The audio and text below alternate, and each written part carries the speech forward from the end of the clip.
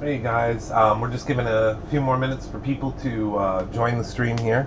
Like the description, and we promised we're going to be doing a live sculpting demo on the creature foot. Right now it is blocked in to about 80-85%. The other one is complete, and we're going to use that as our model for symmetry and matching everything up. But we're trying to get, basically, we want the two of them to look the same. So that's why we haven't molded the first one yet.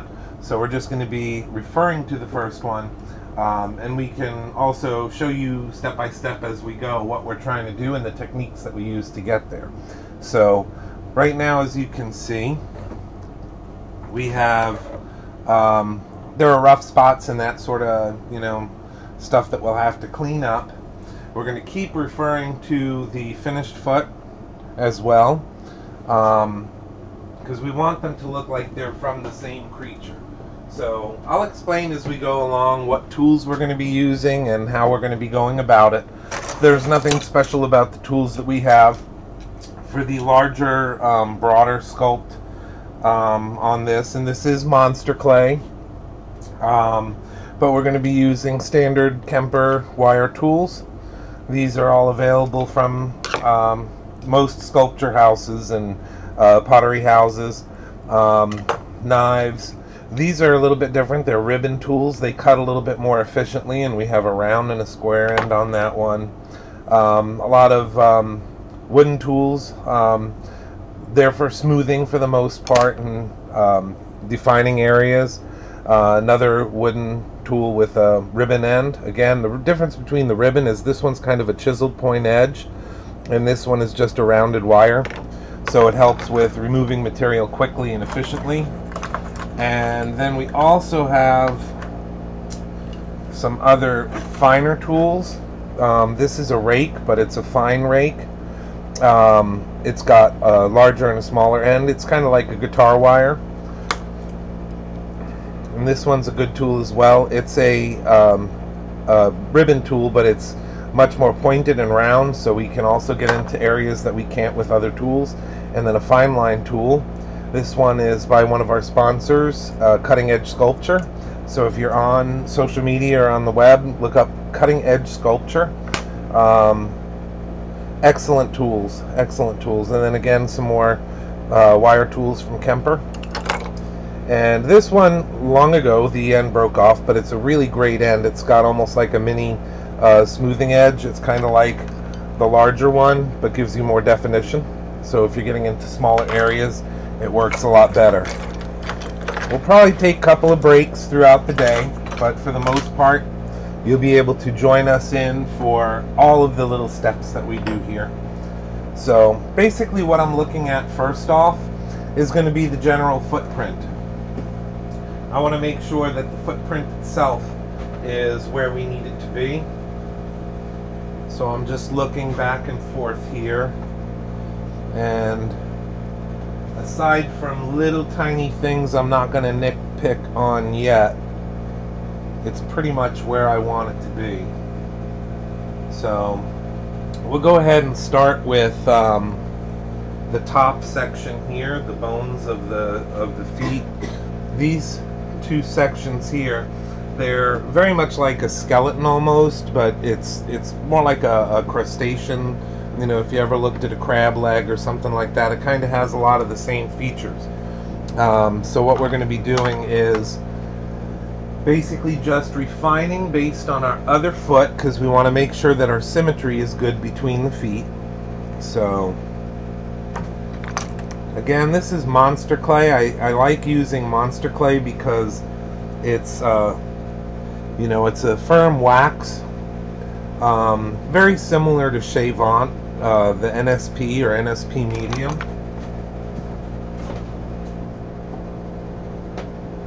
But this is we're going to need some clay as well. It also melts down to liquid pretty easy, and the reason I like Monster Maker's monster clay is because it is so versatile. A lot of times I won't use it on, say, a prosthetic when I'm building up a prosthetic sculpt. because I found that the edge of the monster clay is very, almost because it's waxy and it doesn't have the stick that, you know, some of the other clays, especially the Chavant, it, I don't know, it tends to kind of peel up from the edges and you can't get a really clear, defined feathered edge on prosthetics. But for stuff like this and busts, it's pretty much all I use. And sometimes it seems with this stuff that you're adding so slowly, and that's exactly what you got to do sometimes, because a little change can have a big impact. And just so you know, we're broadcasting live. This is our first show on Facebook Live. I'm sorry, YouTube Live. But I'm trying to get the most reach we can out of this. And if you can see on this, what I'm doing is I'm trying to match this to the other sculpt. So I'm actually looking on the opposite side of the other foot that we've already completed here, so I can get this symmetrical. You know, as you're blocking it in, you kind of miss certain things that, you know, because you're only getting it about 85% or so, but you're missing certain things or kind of going quickly over things just to get it blocked in, the general shape and contours and all of your subforms. So you have to go back in at that point when you're happy with the overall blocking and detail it. So that's where we are on this now. And I wish we would have done that on the creature mask, so you could have seen how those details come about. But I honestly didn't think that there would be that much interest in just the creation of the mask and the sculpting of the mask, but I got yelled at by quite a few people that they missed out on seeing how that came about. So that's why we're doing this series now.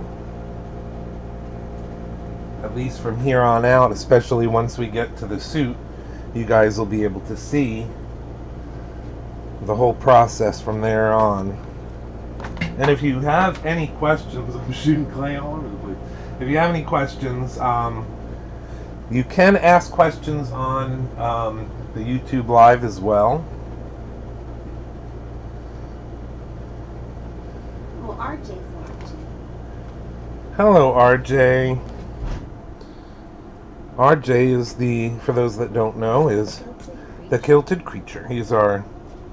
Well, it doesn't say RJ's watching, it says the Kilted Creature's watching. Well, I should say Kilted Creature's friend is RJ. We just got to spend the weekend with him at another type of celebration of the creature out at the Corazon Theater. We had a triple header that we were invited to. We had a blast. And it is an annual thing, so next year I know that the plans are already underway for another triple header coming up, where there were vendors and fans of the creature. The Ghostbusters were out there, and then Middleburg Ghostbusters. Middleburg? Yes, Ancient City Ghostbusters. So we did a lot of cool stuff. It was really, really a great time. We got chauffeured by Ghostbusters. Yeah, we got to do a ghost tour with the Ghostbusters, which was really fun. Riding, yes. Amber and I. Amber's behind the screen. She's the producer for the day, so she's having fun. But yeah, we got to ride with the Ancient City Ghostbusters instead of on the regular trolley. And that was funny because they kept saying, you know, you sure you don't want to ride in the train? You don't want to... It's like, no, we're good. We're riding with the Ghostbusters. We had a blast. But yeah, check out Kilted Creature on Facebook and his YouTube videos, and pretty much anywhere your social media is sold. You'll find the Kilted Creature if you look it up. Some great stuff.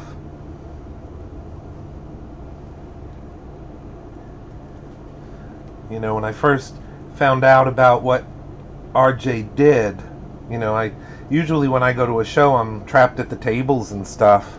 So I didn't get to meet RJ until I started working on this Gill-a-bration suit and started posting pictures of the mask, because he was like, "Oh, I love that. You know, how can I help?" And you know, there have been a few people that have really helped out with this project, and he was one of them, and been very supportive. He and his wonderful wife Cindy have been at the front of, you know, getting it out there that we're doing this and reposting. So thank you, RJ and Cindy, for everything you've done. Wouldn't be a live stream if I didn't give a shout out to my friend Gene Crowell as well, who gave a lot of reference photos, some I've never even seen before, and he gave us some really great shots that aren't so widely available. But you know, when you've been took the time to sit and watch the movie and take screen caps of things that you just can't find. Oh yeah, I mean, reference places.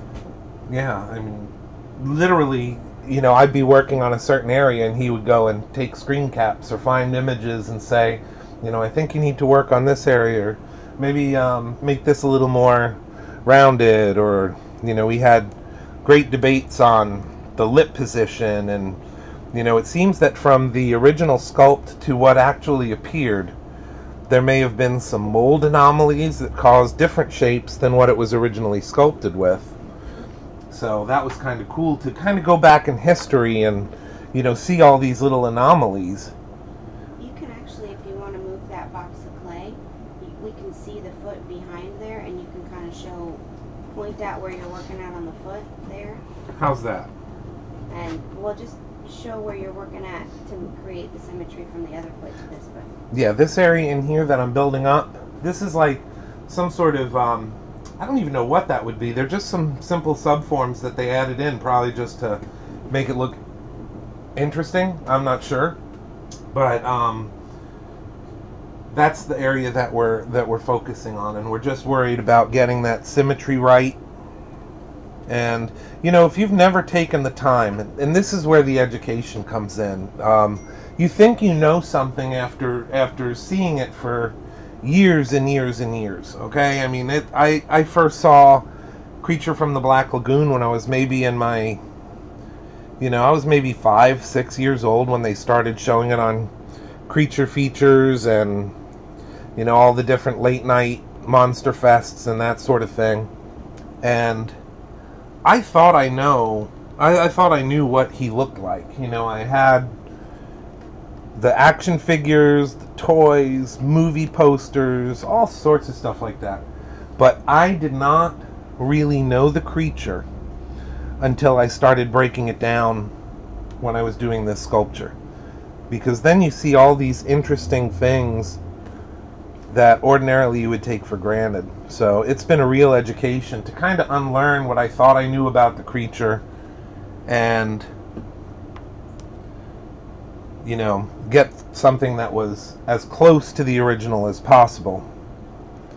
Because this is a celebration. This is going to be for the Gill-a-bration. For those of you that don't know, please look up our information on Facebook and the website for Hearts of Reality and Give Kids the World. This is for the Gill-a-bration, and it is a celebration of the 65th anniversary of Creature from the Black Lagoon. So this is kind of one of those once-in-a-lifetime things. We're going to be celebrating the life and work of Rico Browning. We're going to be wanting to induct him into a Hall of Fame as such. We're also working on getting Ginger Stanley, the stunt swimmer for Julie Adams. Julie's no longer with us, and it's kind of sad because we really envisioned that this would be an event that she would be at, because she's been such a friend to the creature, and over the years you'd see her at shows and, you know, get to know her and hear her stories. And it was a great time in history for those of you that weren't a part of it and couldn't be there, to hear her stories.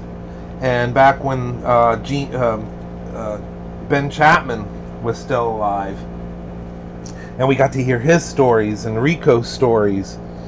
And unfortunately, these greats, these people that brought us so much entertainment, they're getting older. And I don't want to say they're forgotten, because nobody is ever going to forget the impact that they had on cinema. But you know, they're aged, and rather than eulogize them, we want to celebrate their lives. We want to celebrate who they were, what they contributed to the monster kiddom. And yes, that's a term, monster kid. If you look up what a monster kid is, I'm sure if you're tuned into this channel, first of all, you're probably a monster kid already. But it is someone that was born from late 60s, I would say, is the accepted, you know, maybe early 60s to about 76. But really, any time in there is when they did they called them real art re-releases.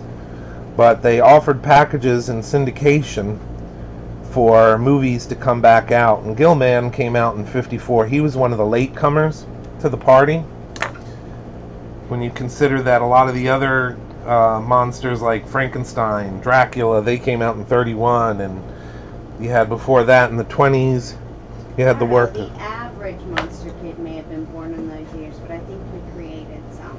Oh yeah. And I wasn't born in those years, and I love my monsters. It's really just anybody who has absolute love and adoration for the classics. Yeah, and these are classics. I mean,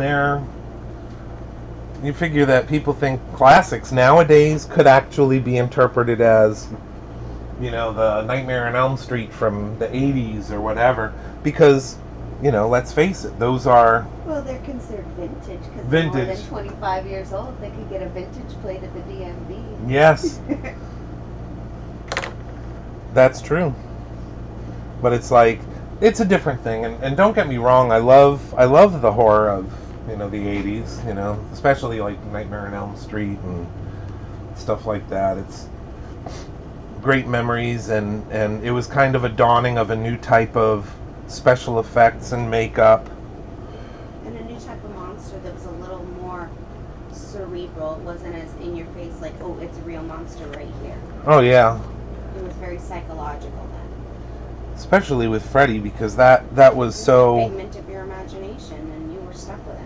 Yeah, and it's psychological and visceral, and, you know, I'm gonna probably tick off a lot of people, but our 4-year-old, soon to be 5, she grew up on this stuff, because I've been, you know, around... She's a monster kid. She sleeps with Dracula and the Wolfman in the bed. Yeah, Dracula. She also has Freddy Krueger and a leather face, and Demogorgon, and a 2-headed baby, and a 2-bodied baby, and... She is not your typical child, though. 2 different Pennywises. Yeah, and she appreciates the classic of the original television miniseries, and then she also loves, you know, the latter-day It. That's actually part 2 just dropped their trailer. What I'm going to be working on now is in here. I'm not really happy entirely with the way that it wound up on the other one. Is much better, I think. So I'm going to wind up kind of blending those two into a... And a good thing to point out when you're wanting to consider symmetry, the best way to do that is to measure. I like kind of faking it with math, you know, but you know, when your numbers don't lie, so when you're trying to reach that symmetry, the best thing you can do is go by the numbers. You know, your eye is only going to catch so many things, so we do employ tricks like, you know, measuring and using calipers for symmetry. For something like this, and this isn't like something that is probably a real term, but you know, I always consider that there's mechanical symmetry and then there's organic symmetry. Mechanical symmetry is like what you would expect from, say, Iron Man's armor. You can sculpt it or sculpt a car, but you know, if you're looking for actual symmetry in something mechanical, tools like calipers, measuring tapes, all that sort of thing, they're very, very necessary because you're looking for that complete symmetry. Organic symmetry is a little bit different, and that's what we're going for here.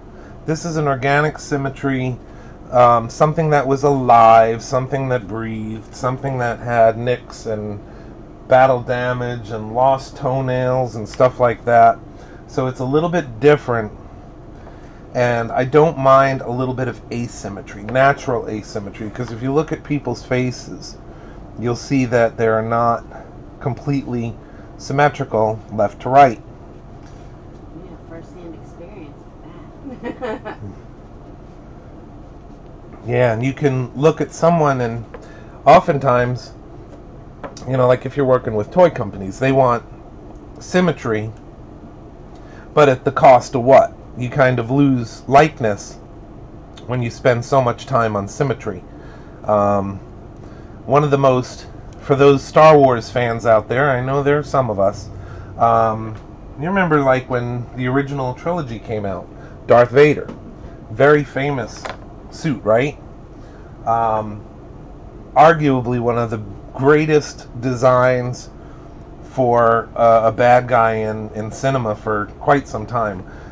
And you look at the helmet, and the more you study it, the more you're like, holy crap, that thing is way off. It had what was called a slop cheek or a drop cheek. One of the cheeks kind of drops down a little bit at a different angle. And you look at, I believe it was even like the neck, where the neck pieces, the bib of, or the lower jaw of the costume, that was even different from side to side. There was a different bend to it. The way the eyes were, all of that stuff, and you don't really realize it until you look at it or try to replicate it. Well, and you even had to do some of the paints as well. There were some paint areas that were different than others on the opposite side. Oh yeah, because they filmed this in the 70s, 75, 76, and when they did, optics weren't the best. It was just shot on, I believe, 70 millimeter film, and they had to pop out certain areas of the mask, so they actually painted it silver, like a gunmetal color. Not so much on the first one, it was a little bit you could see, but by Empire they really took advantage of that, and you could tell a little bit more about the contours. And then came his first appearance in the prequels, and that was kind of a bittersweet thing, because here we saw the origin, the birth of Darth Vader, but they changed the mask and they put it into a computer and they reworked the symmetry. They mirrored from left to right, and it lost so much of the character. And I know that's weird that you think, oh well, there was expression in that mask, but there really was. It was beautiful. More tragic. Yeah, it was beautiful in its asymmetry, and part of that was because when they originally sculpted it, they had, I think the rumor or the urban legend is, the guy that sculpted that had like 2 weeks or something crazy to come up with a sculpt, and then it went immediately over to Rick Baker's studio where he molded it, and the rest is history.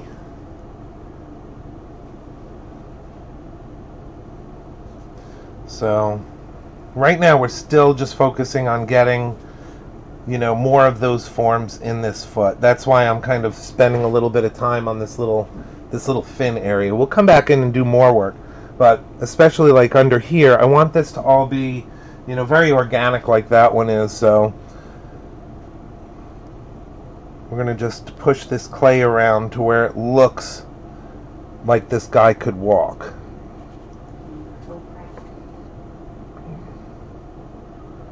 Yeah, and you figure this thing, if it were in reality, You know, we'd probably have a field day playing with all the little subtleties, like he'd probably have seaweed stuck between his toes and Sand. dirt.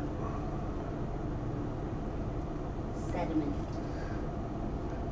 But that we can do some of that in paint.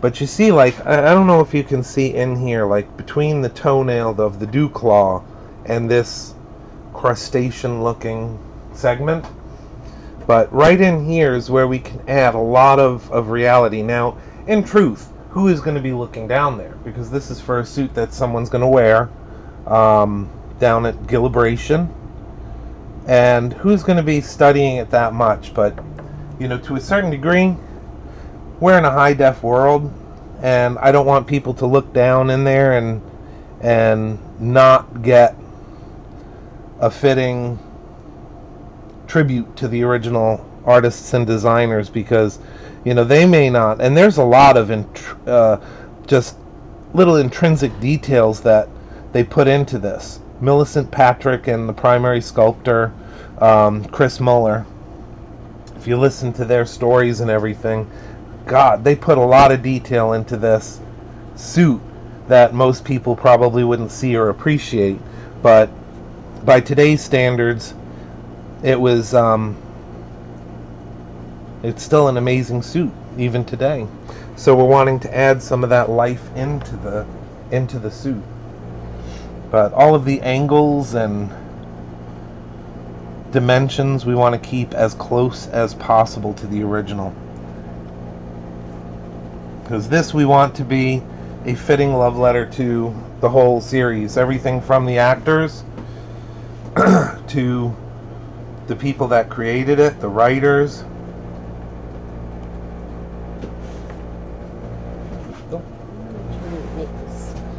Make it go up a little bit more. How do you make it go up more?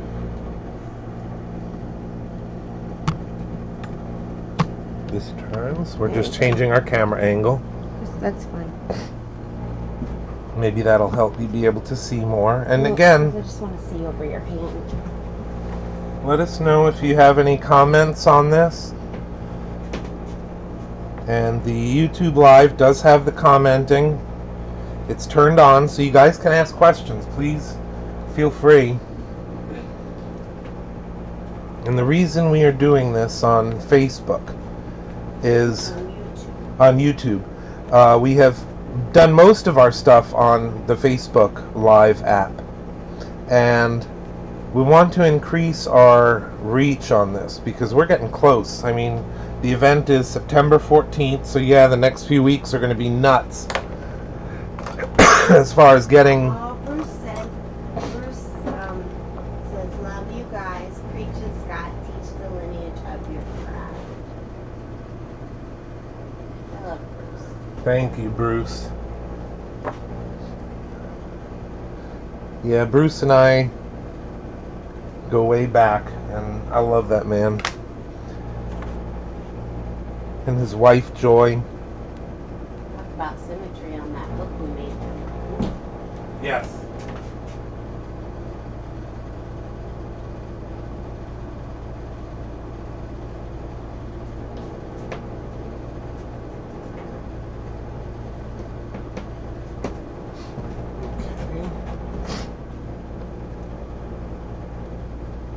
Actually, that may be... Was it Bruce Rothschild, or... Yeah. Okay.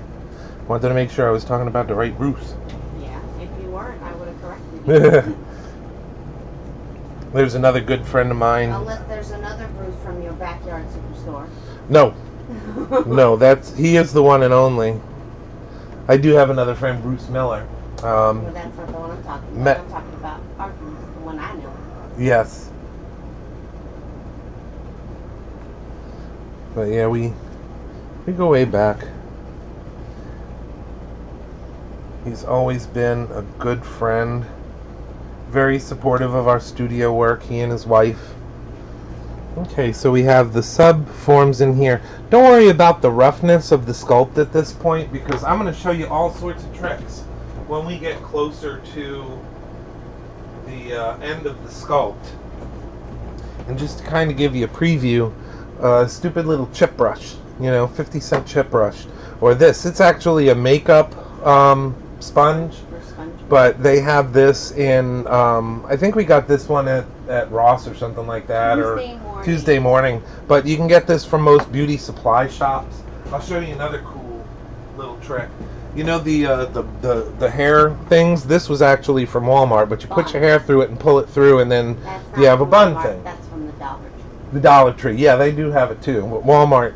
But I use this for smoothing things out. So when we get to that, that's where it really takes on a life of its own, because you actually can get your brush in there and detail things out. So there's a lot that we're going to do during the course of this. And in replay, you're probably going to come back and be able to refer to certain techniques and apply them to other things that you might be sculpting, whether it's a lifelike sculpt, portrait, or something more horrific or alien-like.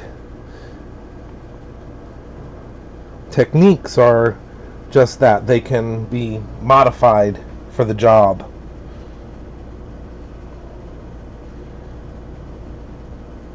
Getting back to Bruce's other passion, I do want to share this because we've been associated with this group for quite some time, but the World Sports Alumni, and believe me, I was always the artist nerd.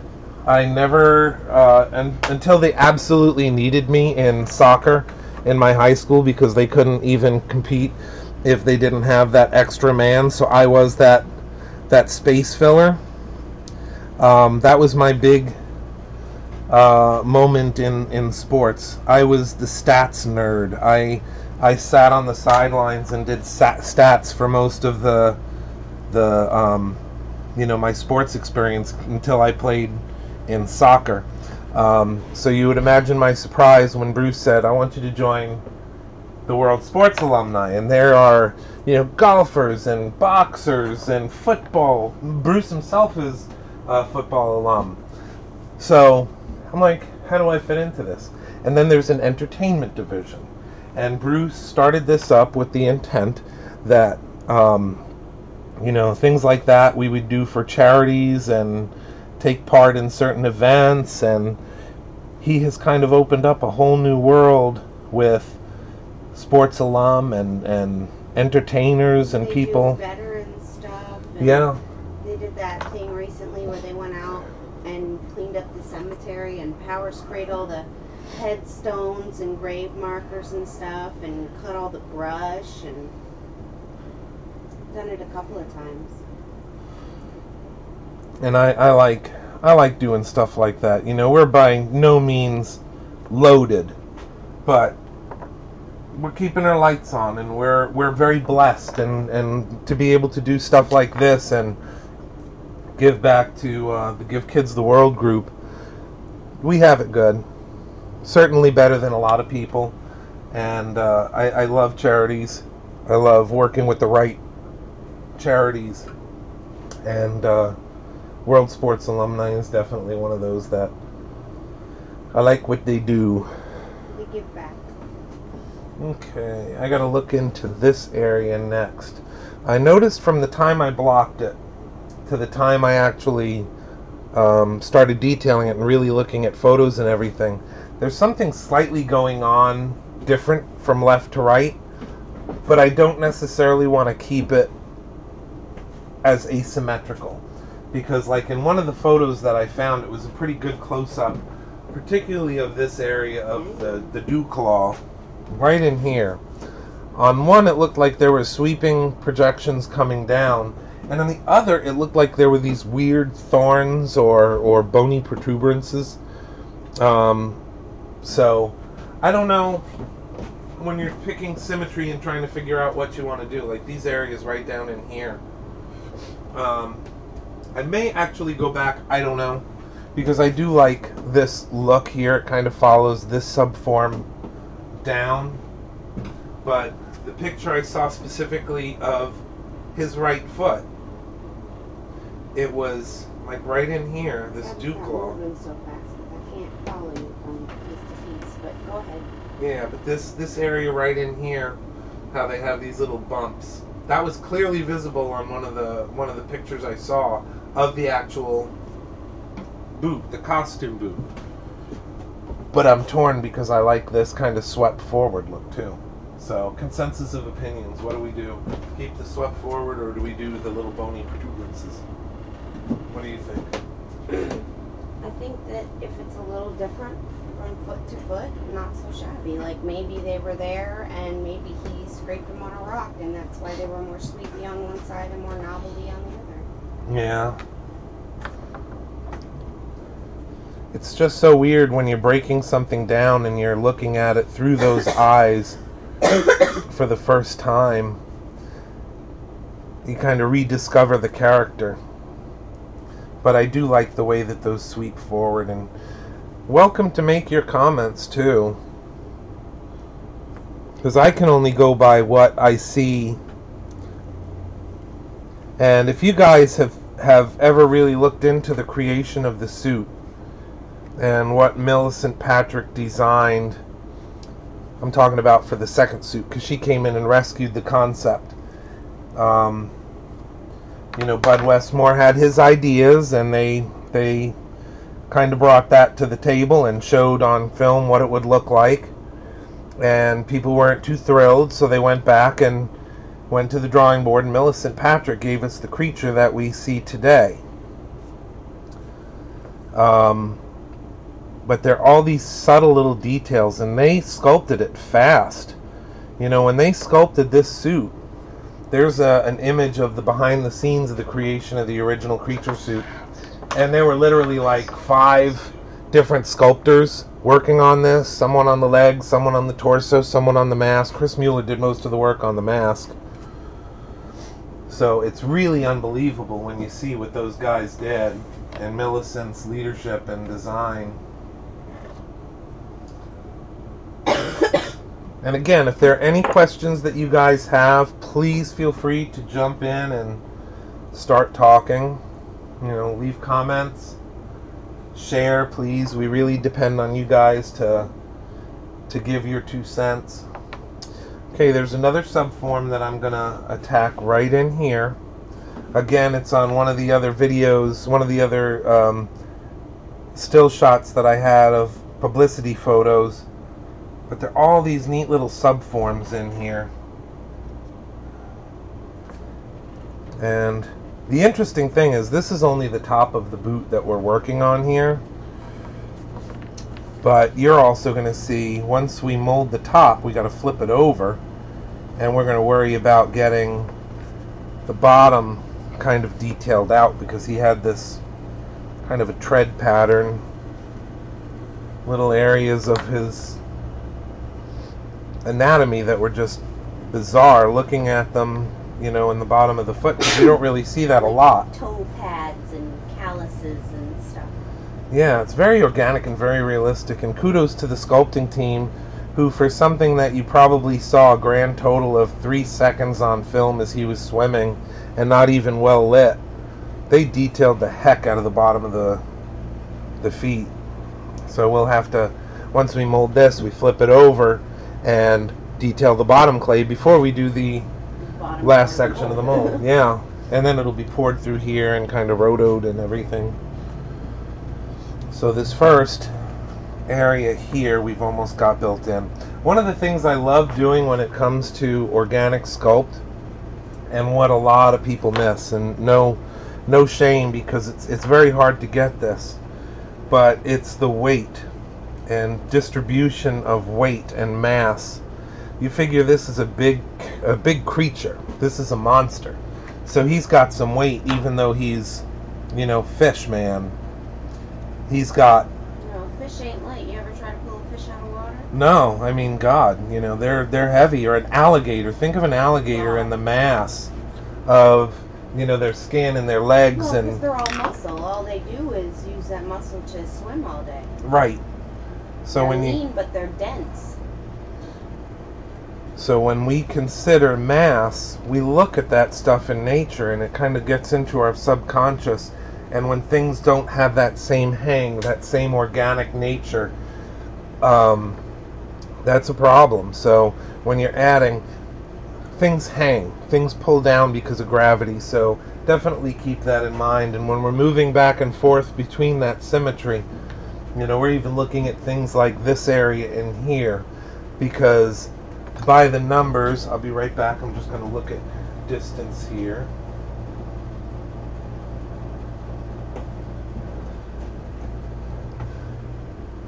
By the numbers, we want this all to line up. So like right now, this particular line is the first line of the other foot here. And again, it doesn't have to be 100%, but I want it close. So this line here that we're going to refine is like the first line of the scale, or whatever pattern you want to call that, the spines, or maybe some sort of defensive spines or something that he has on his suit. You know, so we're going to go back and forth and map out where those spines are in relation to one sculpt versus the other sculpt, and kind of give them a little more symmetry. So we have our first hint there, second hint there. So at the hollow, which is what this is, we do have to dig this out a little bit. And again, this is all just trying to fix up the symmetry a little bit more.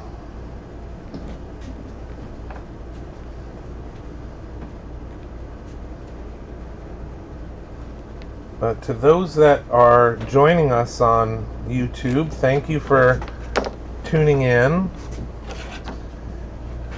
And please, you know, share, like our page, subscribe, because as I said on the Facebook, we are still in the process of getting our sponsors for the event and everything like that, which is always the case with charity functions, is that people are a little slow to jump on board.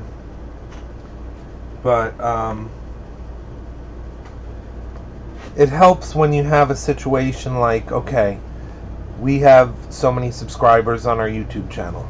So remember, sponsorships, they want something out of it too. Aw, your nephew's here.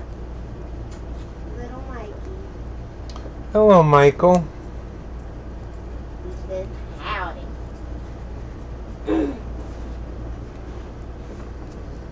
So we have this hollow in here. That's what I'm working on right now, which would correspond over here. Got to come up a little bit because this subform here, don't want to miss that. Again, we're just giving the illusion of mass and weight.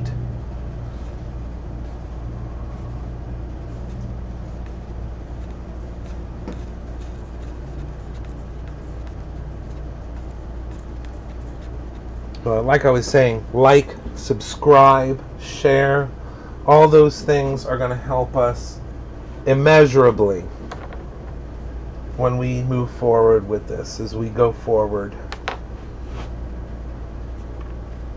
Like I said, we have this other form right here on this line, and this clay, just so you also know, it's the medium monster clay, and you can see it's quite firm. So I wouldn't probably get the firm unless you really have strong hands. But the soft is a little too soft for this Florida heat. Yeah. I suppose if you lived in a northerly state, you could go with the soft. Yeah. I mean, here, we usually try to keep our shop, you know, around 74 is what the AC is set. It usually hovers right around 80 or so, and even that makes this pretty soft. But sometimes too soft. Okay. Add 2 in here. But again, if you guys have any questions, please feel free to ask away. I know that it's not as exciting as if we were doing a portrait or a likeness or something like that, or the mask, but a lot of the same techniques are going to be used, matching it back and forth. So there's an interesting other line here that I also want to follow. It's more of an angle coming off of this. It's a sweeping back, and I guess it's like an ankle or something like that.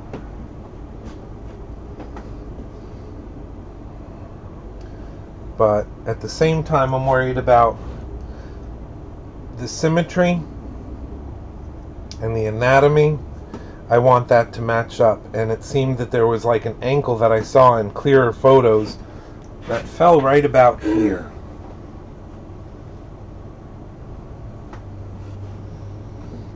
So it almost gave it almost like a digipaw kind of look, like a weird thing going on, you know, with that. So I want to carry that through as well. And with that, our ankle is probably going to wind up right about in here. We're just going to kind of push that in.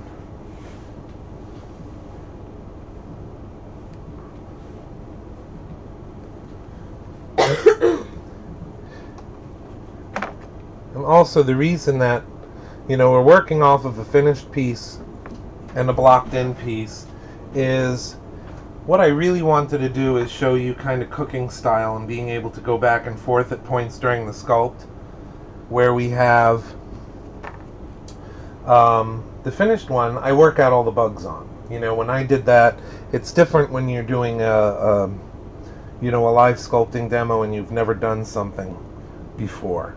But with this, I wanted to get kind of a rough idea of what we were going to be looking at so we could head them off in the pass and you guys see pure technique rather than, you know, moving around clay and trying to figure out best placement of things. So that's why we started with detailing the second one live. But it's the same basic premise.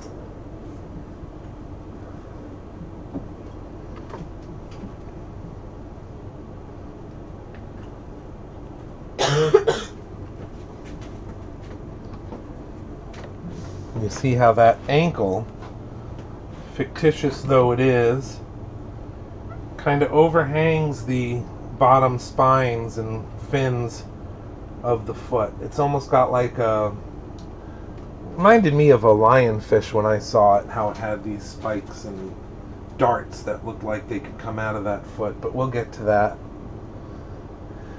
First things first. It's a long process.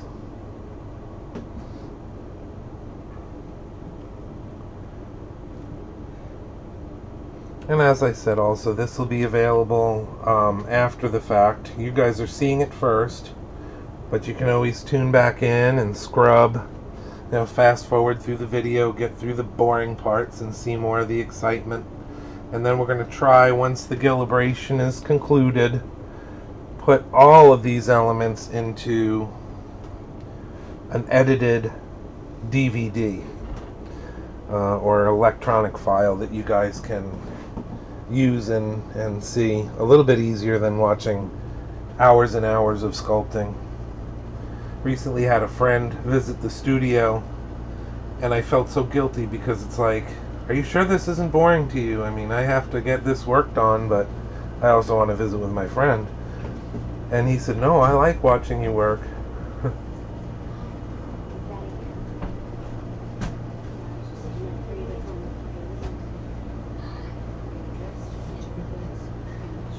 But that's more of those subforms.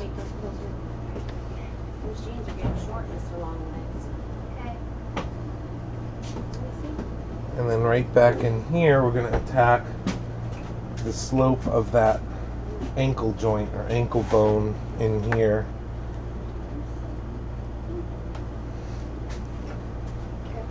And that's the one thing, that's one thing I like about working with the monster clay, is that it's an additive and reductive sculpting that you have to do. I think that monster grew. I think that little monster grew. He's got the short pants. Like you can see his whole ankle and the top of his sock. Well, he's an 8-year-old boy. He gonna grow. Well, we've been waiting for him to grow for a year. He hasn't had a growth spurt. Now all of a sudden, all his jeans are too short. Yeah. And everybody just asked me, because his birthday's in 2 weeks, what size is he in? I'm like, 7. No, not anymore. I have to take him to Anna's and buy some pants. Now we have the slope of this angle. Right. This is what I'm talking about. One of the things that you don't think about art that often. If you, I'll just make a little tiny change. But if you take one little change anatomically, you have to change everything relative to that. Okay, see how the shape of that ankle is coming in, and then we have all this extra material here that we'll have to shave down. So I'm going to go with my ribbon tool, because you can use the wire tool, but again, this is just a rounded tool. This is more for refining. This will take massive amounts of material off quickly.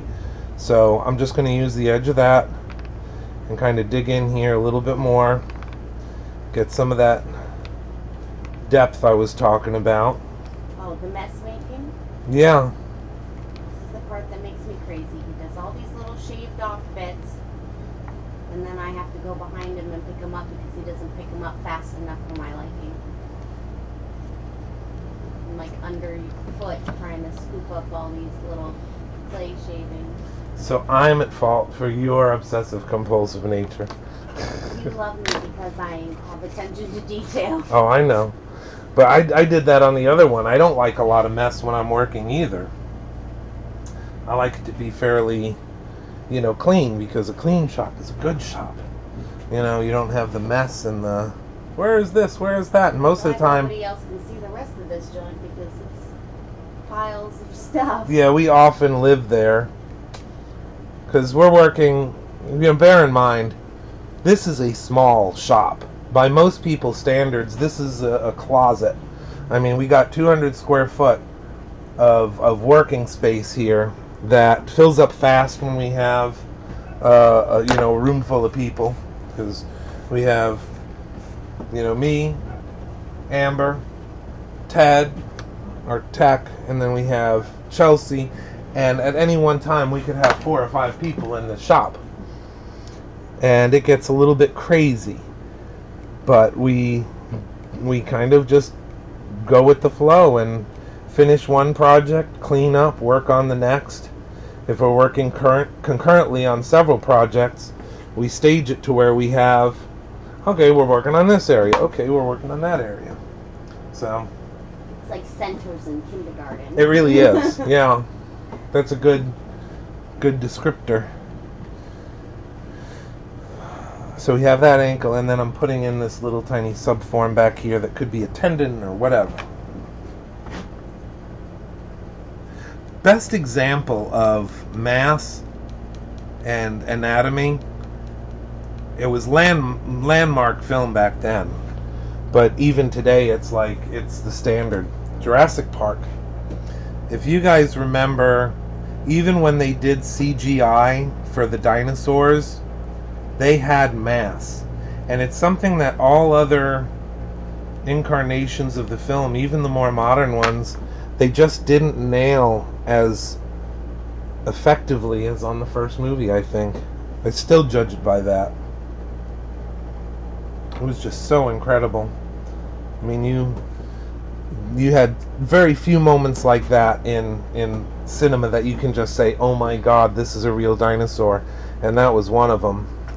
It's like in 70, what was it, 70, 79? 78, when Superman the motion picture came out, Superman the movie, their tagline was, you will believe a man could fly. And you did. For just a moment you believed that Superman was a real thing. And when Jurassic Park came out, you believed that those things were walking around. Okay, so we have our ankle, we have our subforms back here.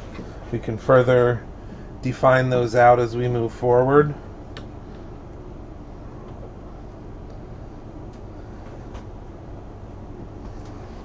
Okay, so now we have that. We can tackle this area again because we have our subforms. We know that this area, or this fin, this spine, is going to come down kind of like that.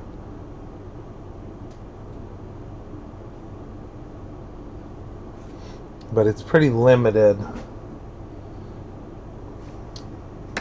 So we might have to move that back a little bit. If we're looking at this as our ankle, the last part of that's going to be right around here. So probably there. So this area in here is where we're going to put that little second subform or knuckle. Right in here. Happy little subform.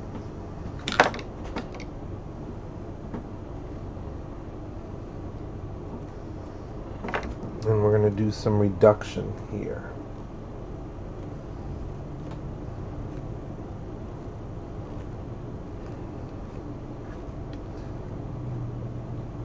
And this changed quite a bit from our original footprint, because just to get scale and size and proportions close before we started putting clay on this, we started out with the cast of Ted's foot, the actor's foot, and once we had that life cast in there, that foot, we then built clay on it, but we came up with this footprint, which is the line in red that you see here, and that was based on an action figure, just to get us kind of where we needed to be.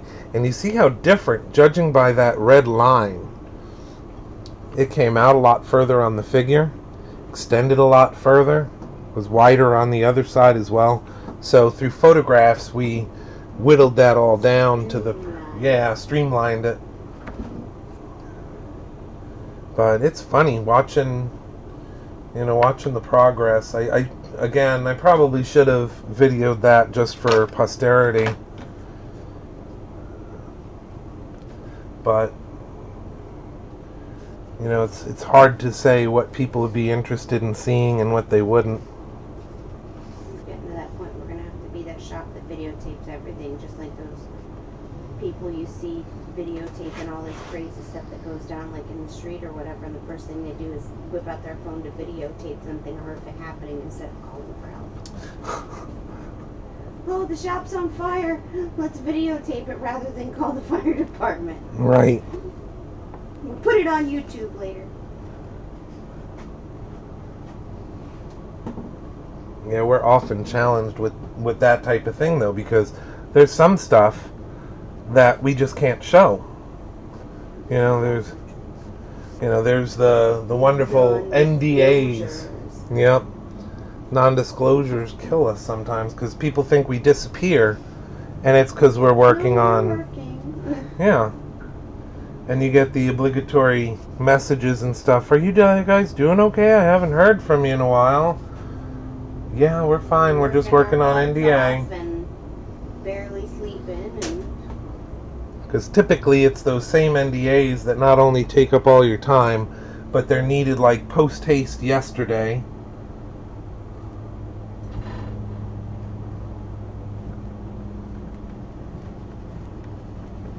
And then they take you out of the public eye for a year and a half or whatever.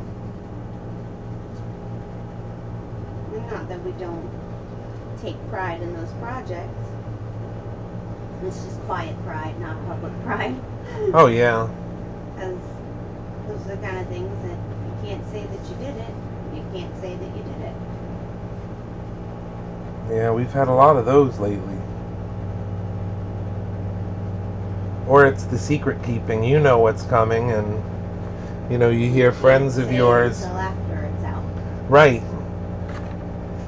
And you hear friends that invariably they all know what's going on, and I know someone on the inside that says this, and it's like you're really on the inside, and you just have to giggle behind their backs because you can't say, "Oh, I know the story." No, that's really not what's happening. Or if you only knew the half. Yeah, it always starts out usually, oh, I heard, or my friend is doing this, and he said. I think for me the favorite is people hear one tiny little bit of information and they go wild on it. It's like, honey, that's the tip of the iceberg. There's so much more coming with that you don't even know. Oh, yeah. Like, you're excited about this one little thing, wait till you see what's coming right behind it. Oh, yeah. But it's hard. I mean, many people, like when I was on Face Off, I hate to throw that in there, but it's something that is relative to what we're discussing. When I was on Face Off, we couldn't tell anyone what we did for months. You know, we had to sit on that secret, and then it's like once they're... Huh? I was on sabbatical. Oh, yeah. And then you're on television later, and people are like, hey, you weren't on a sabbatical.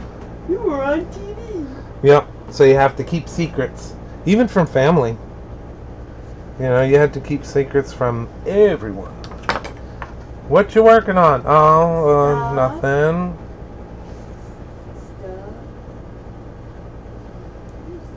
Oh, Stella says hi. That's our baby. Hello, Stella.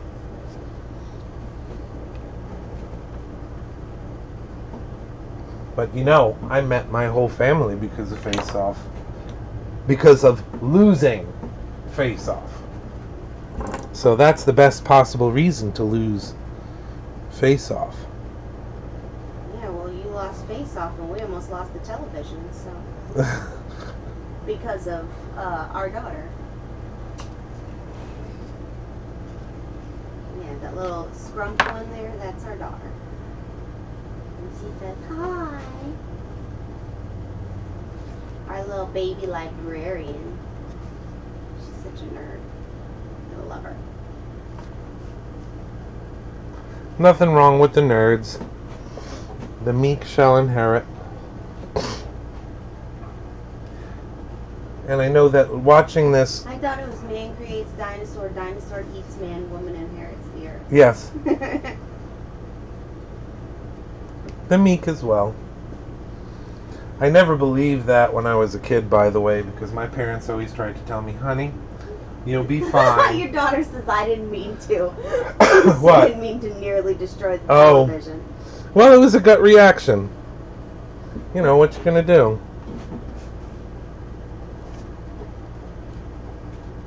It was like one of those moments where somebody goes bananas and turns over the table. That was kind of like one of those things. Lap desk full of crap at the television that was mounted above the fireplace 6 feet high, and she's like, whoa! Hulk rage. Are you kidding me? I don't know. To me, I was just living it. You know, I didn't understand at the time, but I think other people were angrier about me going home than I was. Well, because you weren't going home yet. Yeah. I didn't know that. Well, you knew you were eliminated, but you also knew at the time that you weren't going to be left home. Well, I knew.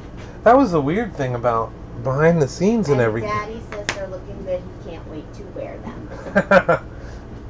Yeah, we're going to try to build these with comfort in mind. You have to put some of them insoles in his little water shoes. Yes.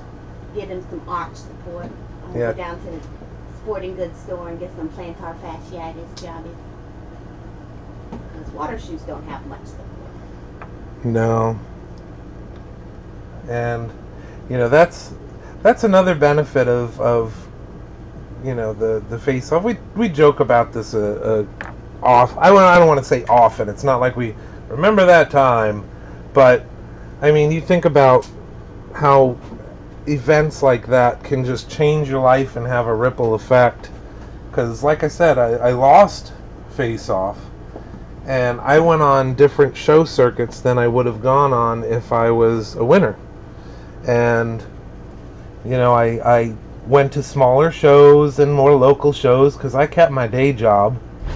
I still was selling materials and doing all that stuff. And Private commission. yeah, private commissions. And so I would go to shows, and if they were local or if they were friends of mine, hey, can you come out and, you know, promote whatever and sign autographs and stuff, which is totally weird. I don't know. I'm just not an autograph person as far as why people would want my signature, other than identity thieves. But people are they're so in it, you know. They love the show, they love what it represents. But I was able to, like I said, go to shows that I ordinarily would not have been able to go to. And I went to this one little show, Claremont Comic-Con. Thank you, Scott. Went to Claremont. My friend Scott runs that, and I've known him for years before Face Off, and he asked me if I would come up to the show. So I went up, and that's where I met Amber. Schlaver.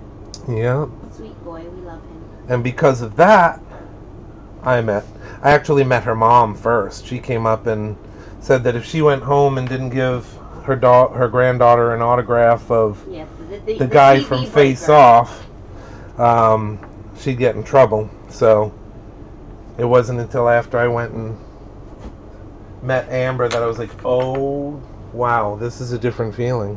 Met Amber.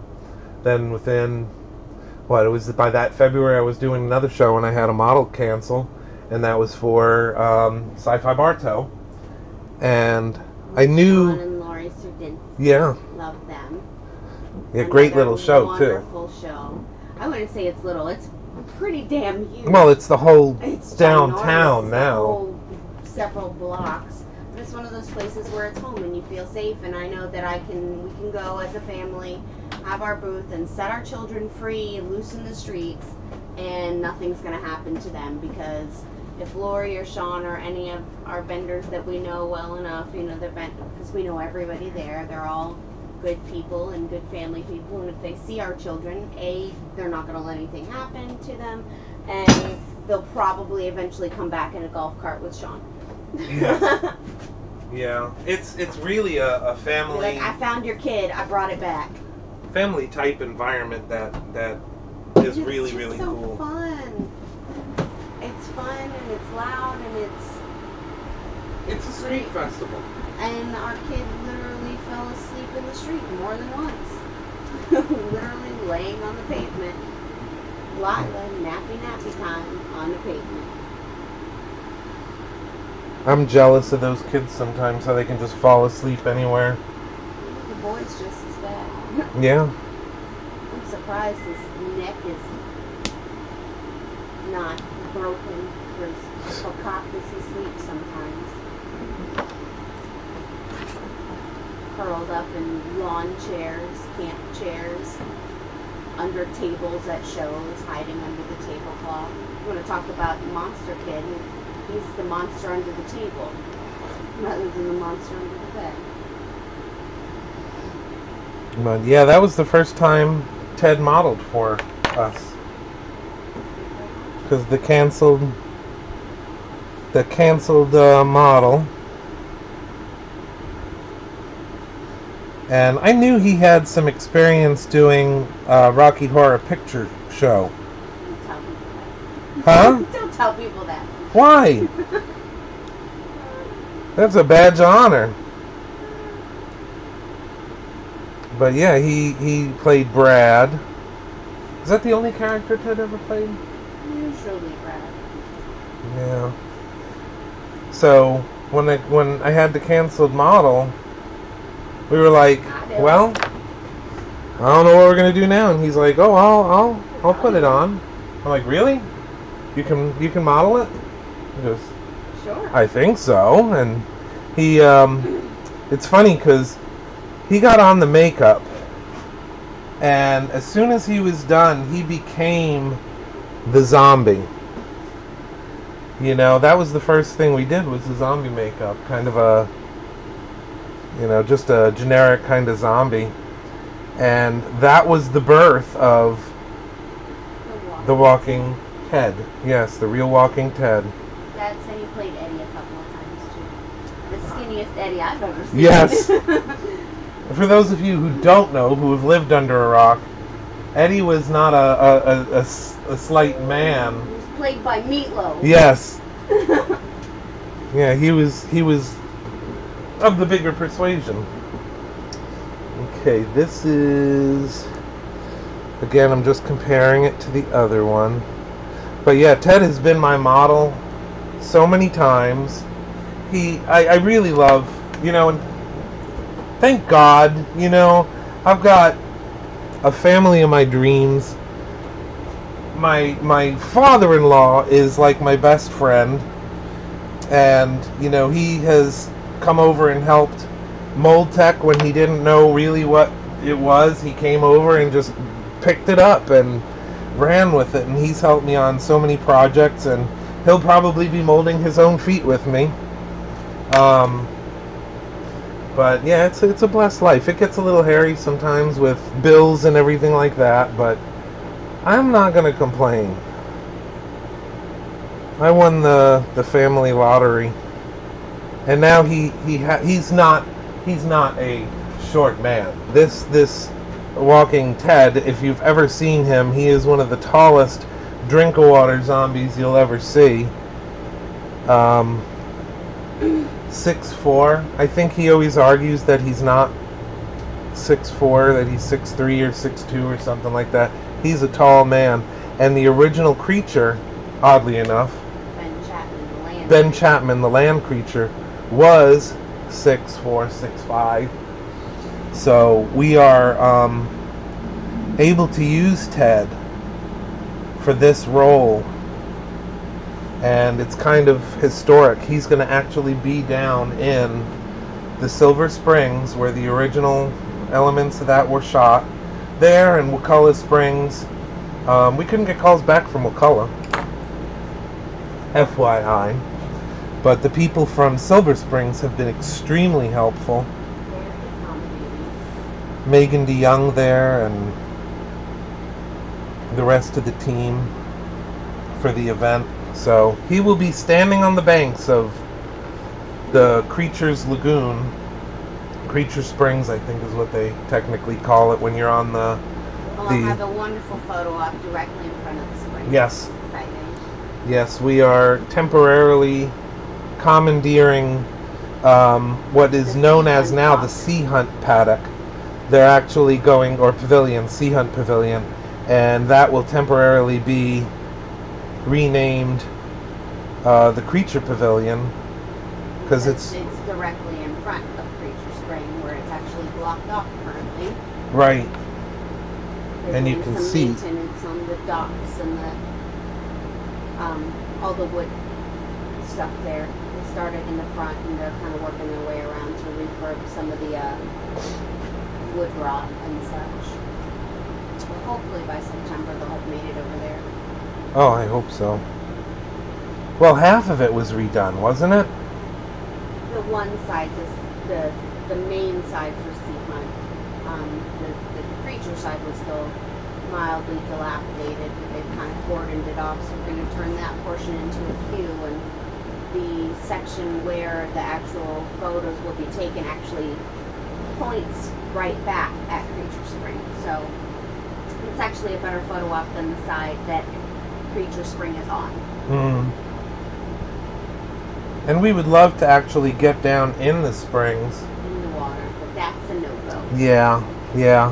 Because that, I understand totally their trepidation, because number one, it's a conservatory. It's one of those areas that they don't want a lot of people trudging around back there, first of all. And second of all, huh? You want to preserve it. Yeah, and you want Ted to be safe. And, there are alligators back there, snakes, probably water moccasins, and, I don't want him being mistaken for food either. But we don't have anything official, though. But you guys, there's going to be some big news coming probably later this year once we get everything finalized. But again, RJ Grady, the Kilted Creature, and his lovely bride, Cindy, we've been working on a lot of behind-the-scenes stuff. We're not even launched with this year's Gill-a-bration, and we've got some ideas for next year's Gill-a-bration that are going to blow you guys away for the Revenge of Gill-a-bration, because that would be the anniversary of Revenge of the Creature. They were a year apart in release, So there's always something going on, but we may finally get our creature in the water. Not necessarily yet what color or yeah, still very much in the works, but they seem very, very positive about us getting out there. So, and then of course we had someone from Wikiwachi contact us. I'm not sure where that's going to go, but they were talking about the possibility of the Gill Man getting into the water with the mermaids, but that I'm nervous about because, like Ted will admit openly, he doesn't have the lung capacity of Rico Browning, that's for certain. And again, it's his safety that we're concerned with, but we'll see.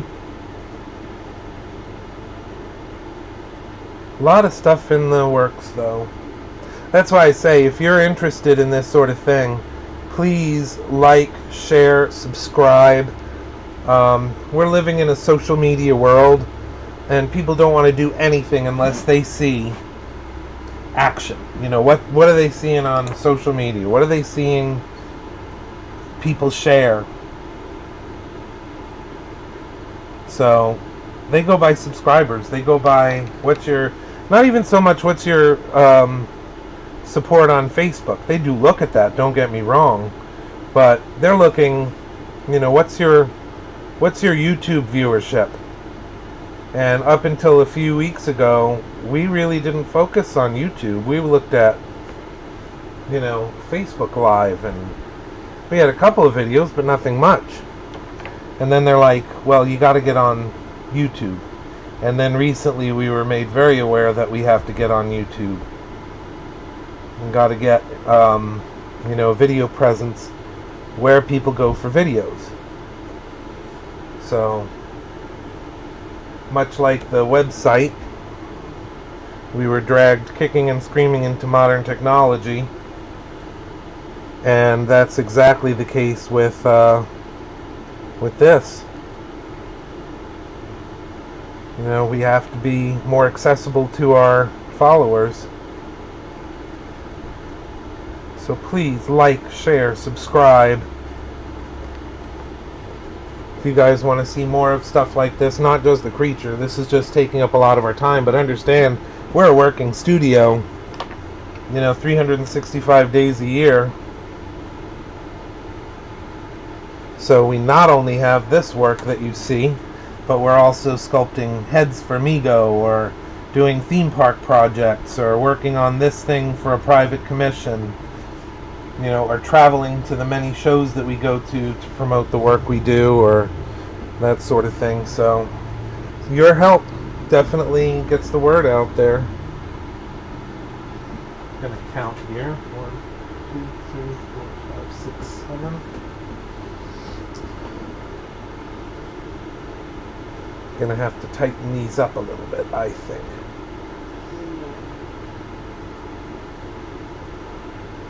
You see all these lines that I did in one side have to be translated to the other.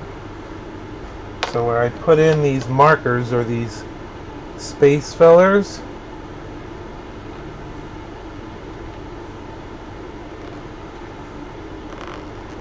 I'm going to have to build those back in. I did the same thing on the other side, you just got to miss that.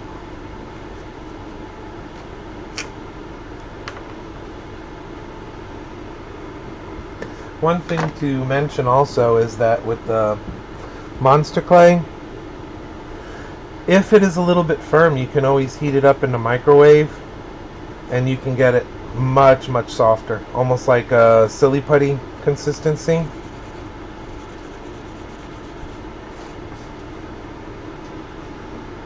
So it's a little easier on your hands.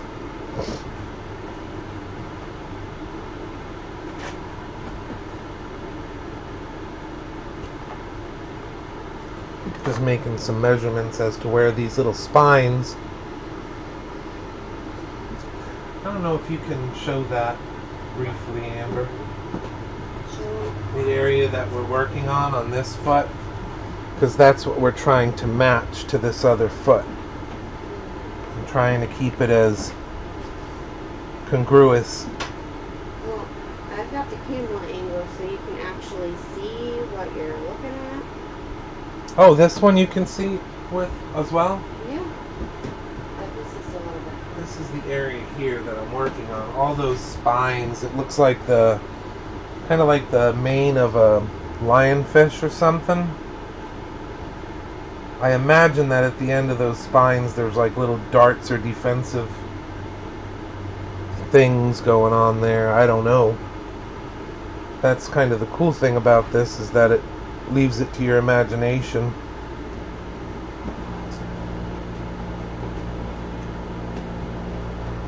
But I'm measuring roughly distance on the one. Again, it doesn't have to be exact. It has to be close. So we're adding back in all those little spiny details.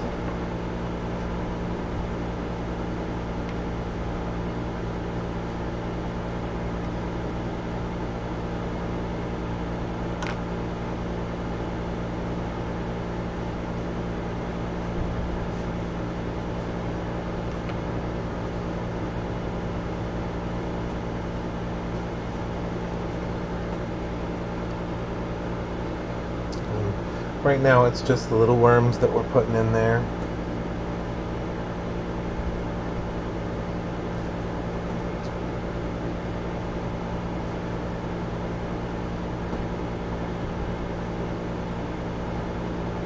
don't want to extend too far past our line, because these quills on this side are about at that same elevation.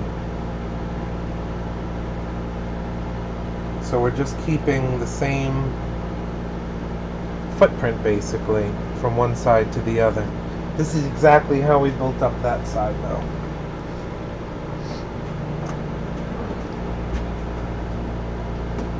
I'm going to shift this for a moment. Yeah, this area here I'm going to have to take in a little bit.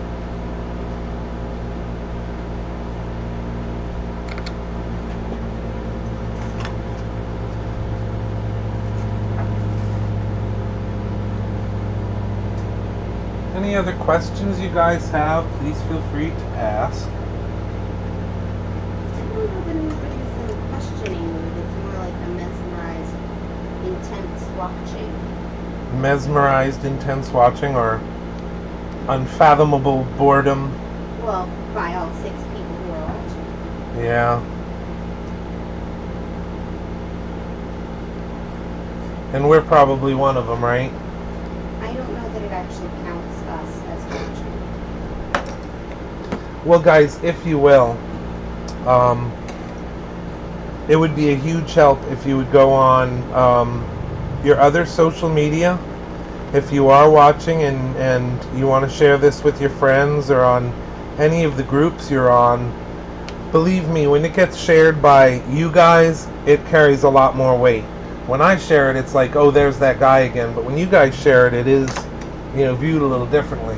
So please feel free to share this on your timeline. Take a break from watching us. We'll be here when you get back. And just copy the link from the live stream and go put it in your Facebook and say, hey, he's live streaming over at on YouTube. If you want to check out what's going on in the world of the Gill-a-bration and the creation of the foot, now's the time. Because that kind of stuff helps out more than you guys would even think. There are a lot of eyes on us too right now. We have other shows that have been watching us and helping get the word out. When we were in St. Augustine this past weekend, we got interest from, was it Vibe magazine or something like that? We got to follow up with them because they're willing to, cover our, making ofs and stuff like that. It's a weekly format magazine. So, I mean, there is interest. It's just getting the word out there that's sometimes a little harder, especially since I'm not very geared towards self-promotion. I will promote the heck out of other people, but it's always like self-serving when it comes to me. I'm just a little shy about it, so it would definitely help if you guys aided in getting the word out there. And I know that the kids that Give Kids the World would be grateful. Now, the cool thing about this, you see how I'm working these spines and bringing the details out.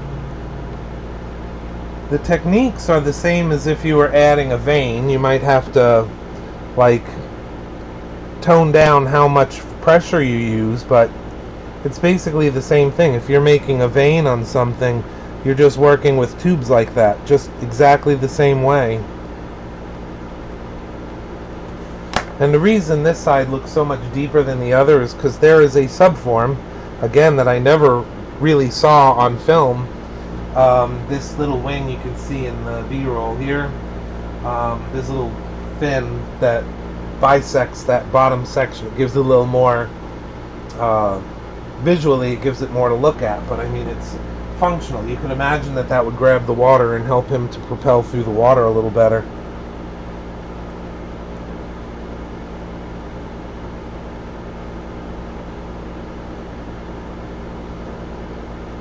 I hope you guys are having a good Friday so far.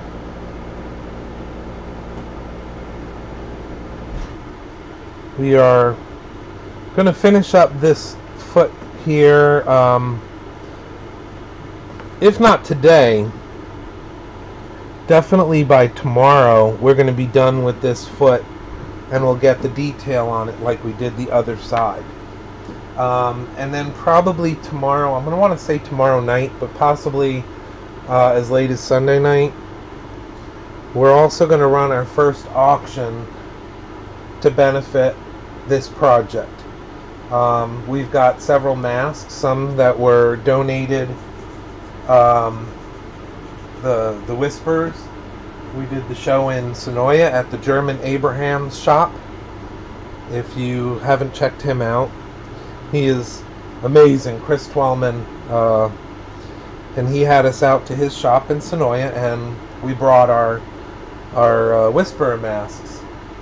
And Chris Twellman was good enough to host this event and had us out. We brought the masks, and then for charity, Oscar Red Hat from the Whisperers, artist himself, he asked if he could borrow the Whisperer masks that we had there at the show to take photos with, for photo ops.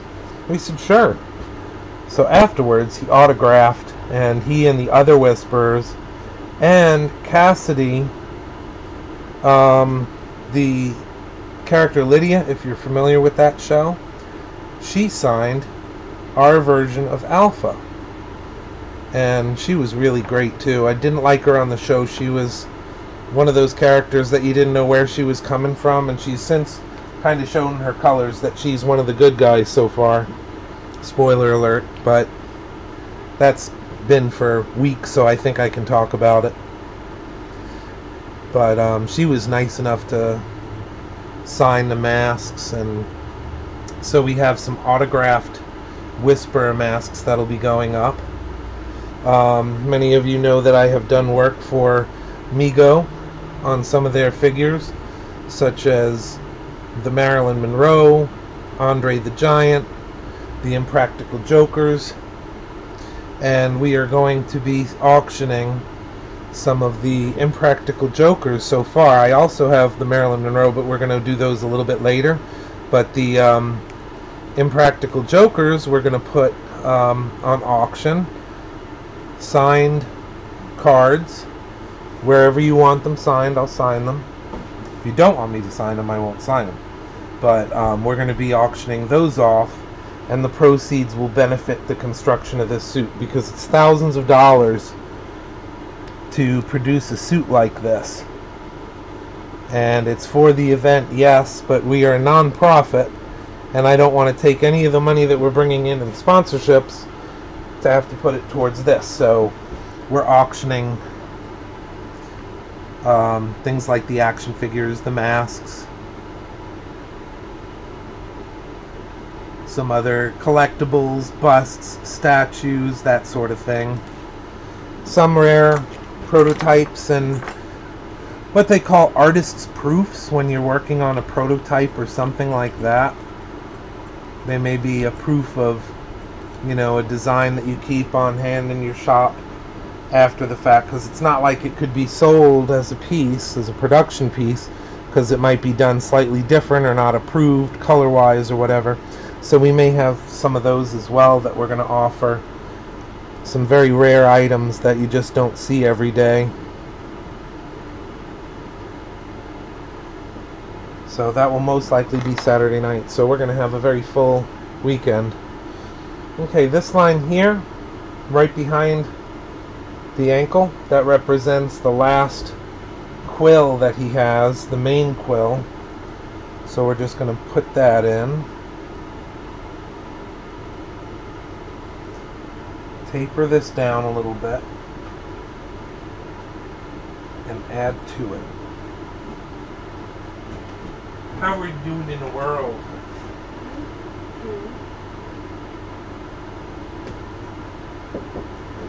Again, thank you guys so much for tuning in for the, what do we got, 6 still? 4? 6. 6.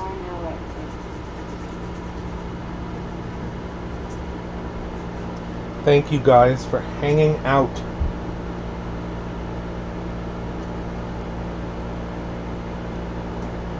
And we are going to be doing more. I know that it's been very heavy creature related stuff lately, but we are going to be doing a lot more in the coming weeks where we broadcast a lot more general stuff, you know, like, oh, we've got a head that we're casting, or this is a private commission of this thing. So how do we do that? So we are going to do more tutorials and share that with you guys. And like I said, the best way to stay on top of all that is liking, subscribing, sharing. You are the lifeblood of the shop's mission, basically, to get the word out there. And if anyone knows me at all out there, you know that if you've ever needed anything as far as tech support or whatever, I usually jump in and give my 2 cents, because I do believe, like Dick Smith, I wouldn't know half of what I know if it weren't for Dick Smith. Dick Smith being the makeup artist for such films as The Exorcist. You know, we love his work. We've come to admire it greatly. But the one thing that set him apart from many other special effects artists, aside from his immense talent and ingenuity, was that he shared what he knew. So that's one of the reasons that I love these videos, because I can kind of, just by you hanging around for a little while and through osmosis, I can show you how we do certain things, and maybe when you pick up the clay on your next project, it'll be like, oh, I remember that. More than anything, I want you guys to just know that we screw up. You know, we're working on something and, oh, I don't like that, I'm going to change it. Or, you know, one of the reasons that I love having Amber around, she'll tell me if something isn't right. She has a very good eye, and she's a very good sculptor in her own right. But she can come on and say, hey, that isn't right, or that could be a little cleaner, or that finger is too long, or that thing is, and it helps a lot. So we mess up, and I want you guys to see that too, because we learn more from our mistakes than our successes sometimes.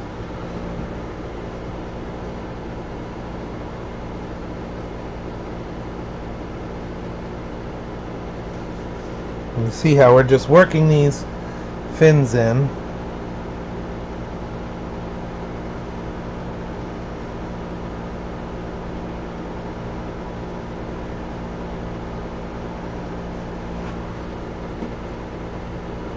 So if you're hanging out on the feed here, maybe it's playing in the background or you have a break from time to time, we can have like some trivia games or something like that as we're sculpting here.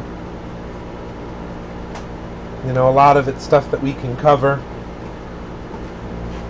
you know, just from talking as we go. We don't have to just talk about Creature. We could talk about, hey, what movies are out there? What you going to be having going on this weekend? What's your favorite drink?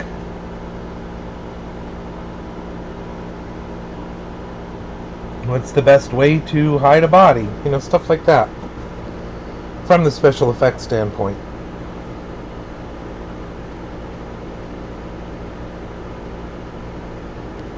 We joke, but sometimes you just gotta hide a body. You know, Cala just isn't loaded up with as many murder shacks as what they have in and around Sonoya, Georgia. There were areas when we were going through Sonoya that were so beautiful, and then you'd go a couple blocks and you'd see some scary areas.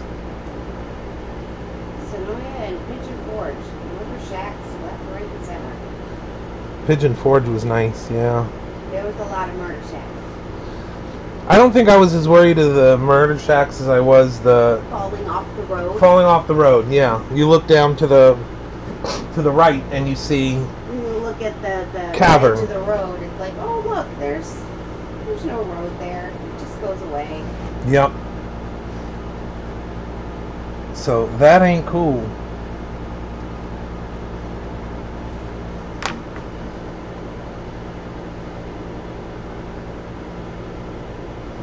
You can see all this refining,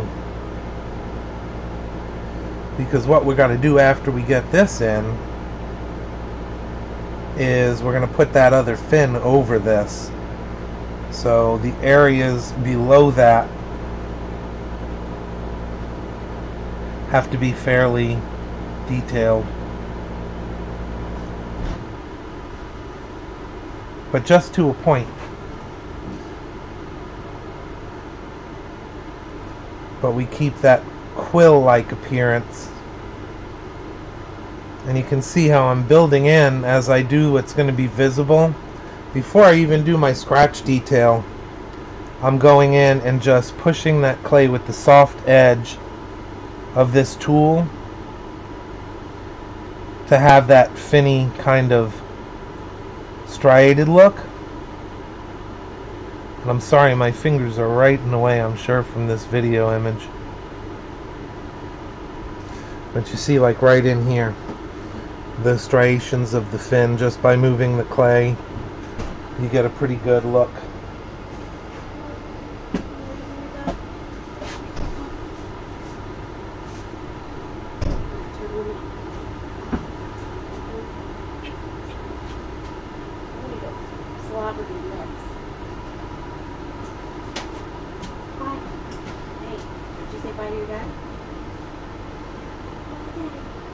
See you later. Have a good time.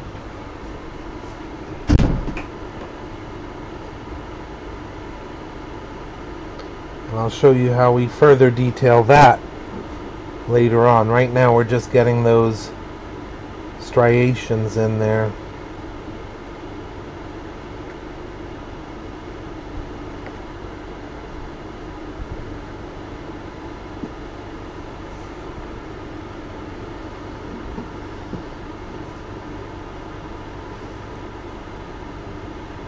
We're rounding out the tops of these because we don't necessarily want them to look like chisel points. We want them to have a certain flatness or roundness to the top, because like I said, when I saw the original and really studied the pictures of the foot, it looked like those were the quills, almost like in a sheath, like what a lionfish or something would have. So by rounding out that top, it looks like it could be that bony quill. Up here I'm not quite so worried because that's going to be layered with that other fin. Aw, We'll look come at back. our sweet daughter. She's that. She wants to know if we need coffee. Yes, please. Daddy says yes, coffee, Stella.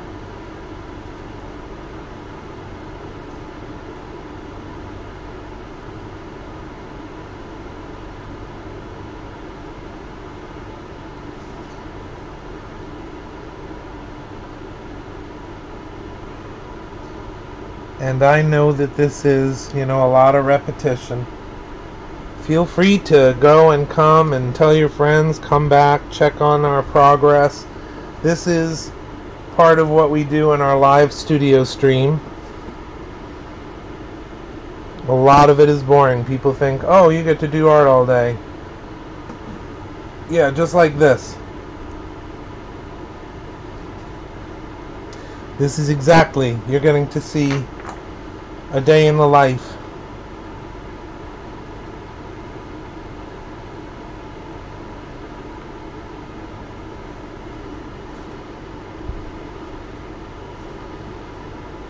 Not always glamorous. Not always fun. What I consider fun. I like doing this stuff, and it kind of loses me for, several hours.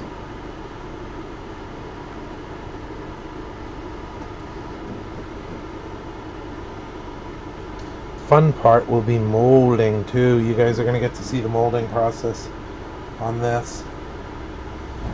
And I'll show you as we move forward as well different things that we look for when we're molding, in the sculpting stage. Okay, we know that it's going to be this way when we mold it. So what do we have to do to make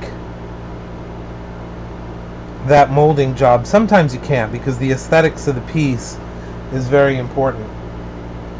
It has to look a certain way. Sorry, this isn't an original sculpt. It's, we want to do honor to the creators of the original suit. But when you can't change the design or modify things, you can use your tricks to make your life a little bit easier. At least the output, the casting's a little easier. Okay, so this is our last quill coming down here.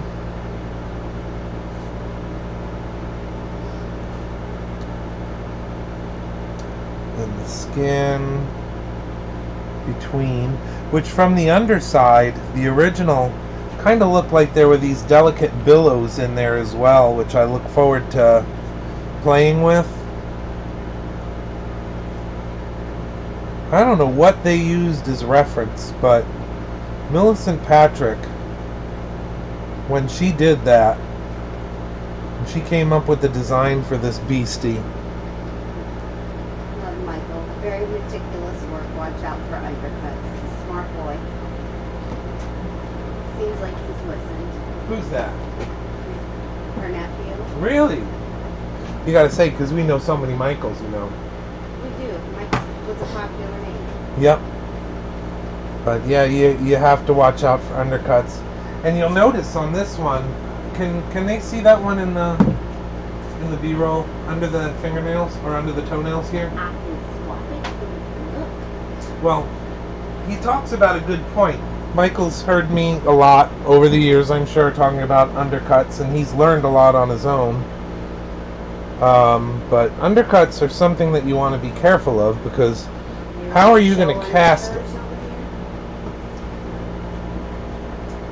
Okay, so these toe nails, see, under each of those, they're curled, they're hooked down. So under here, I've built up what will be a negative fin in the finished piece. So when we're molding this and we flip it over and we do that bottom, basically when we pour our latex in there and slosh it around, this area will act as a little vent and allow the latex to get into those toenails a little better. And then what we do once it's cast is we just trim that out.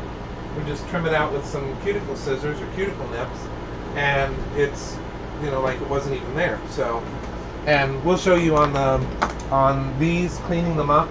It should be pretty simple. We're going to have a top And because of the size and everything, we've got a lot of a draw here, so we may have to do a seam here. Worst case scenario, so we have an A side, a B side, and a C side will be the bottom. But we can get by with just doing a two-part where we have a top and a bottom. That would be glorious. Because then we just drill this out, and that's where we'll pour in our latex, slosh it around, pour it out just like we did with the mask when you look at the video on that. And after 2 or 3 coats, we have the finished piece. Again, do you want to drill it out, or we could do like we did with the funnel? That one nightmare roto cast jobby where we created the plug and just put like a cork and glue it to the top of that thing and then mold around it so it intrinsically already has a core screw in that hole. It's rather possible. than drilling it and compromising the stone. Yeah. Because you know how plaster is. It's strong, strong, strong until you get it just right, and then it's like crumbly bits. Yes. And I don't know that we necessarily want to have another 70-pound mold, because the mold for the head actually wound up being like almost 70 pounds, right? It's nuts. It was exhausting making that casting. Okay, these last little spines are kind of like ancillary spines that I'm doing. What?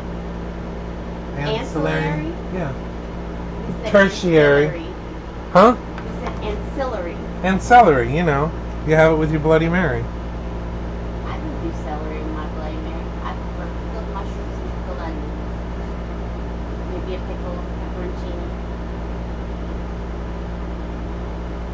Pepperoni. Shrimp. Pepperoni. Buffalo wing. Little slider cheeseburger. You know. A Bloody Mary should not just be a drink, it's a snack. Yes. Extra spicy and dirty like a martini. Yeah. Throwing some olive juice, Tabasco.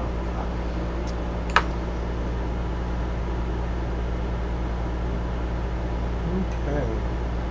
I think that's about as far as I can go there. Now we're going to work on moving back. You can see that in the secondary shot. Can you? Or is that blocked, hon? No, I can see it just fine. In this back section here. This back section in here, you can see all the different details and folds and everything. So that's what we're going to be working on as we move around. So we've basically got from here subforms to here. Now we need to work on this back piece here, which is actually corresponding to this. So again, you're getting tired of seeing these little worms tubed up here, aren't you? But this is the exciting life that we live. Glamorous. So again, we're just going to come up the same distance here, and that's like a like some sort of quill that's growing.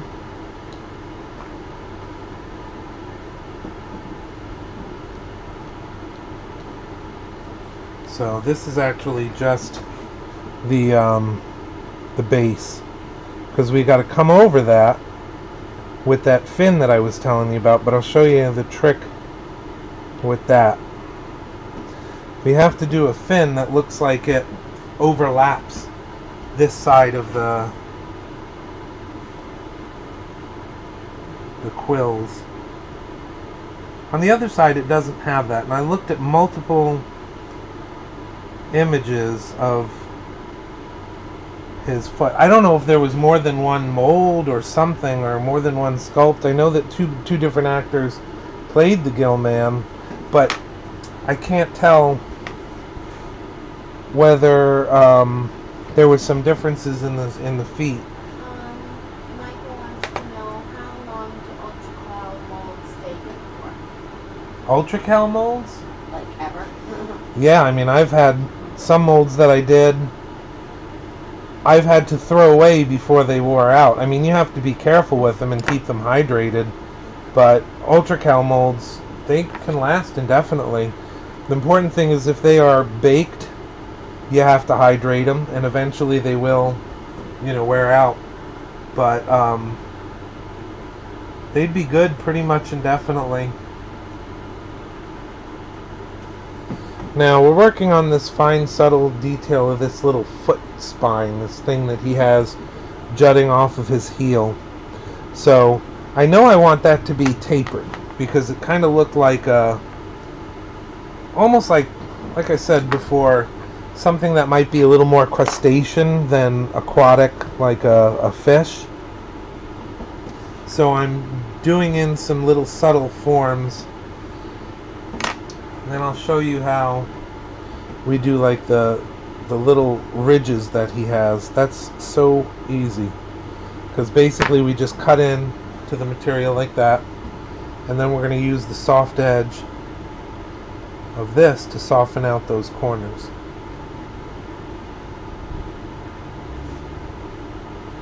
And you can be directional with it and pull and push on depending on what side you're working on. And then with your finger, you just pull it and you get those subforms. Look at it from all angles and all lighting, because a lot of times you can see what you're missing from another angle. And then I'll show you kind of a preview, but we're going to go back once we do the final detail and brush over it and kind of sculpt with the direction of the brush. And that's how you get those beautiful kind of lines that look organic and realistic just by going over it like that. And it looks, I'm not sure if it's coming through as far as the detail goes, but you can get those spines very realistically. Okay, so now we're moving on to that big fin flap, that overlay.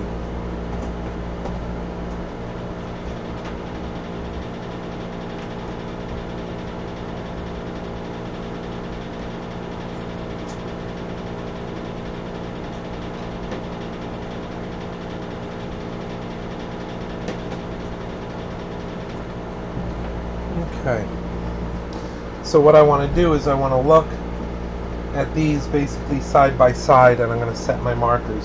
I know right here is where I'm going to want it to end, terminate, but it kind of slopes down as it goes this way to just seeing the very tip of that final spine.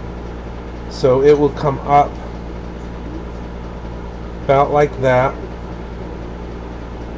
That's about as high as I want to go, because if I'm comparing height, it's going to be fairly similar on both sides.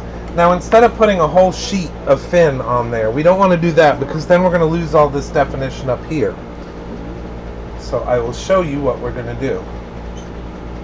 We're going to take a little worm of clay,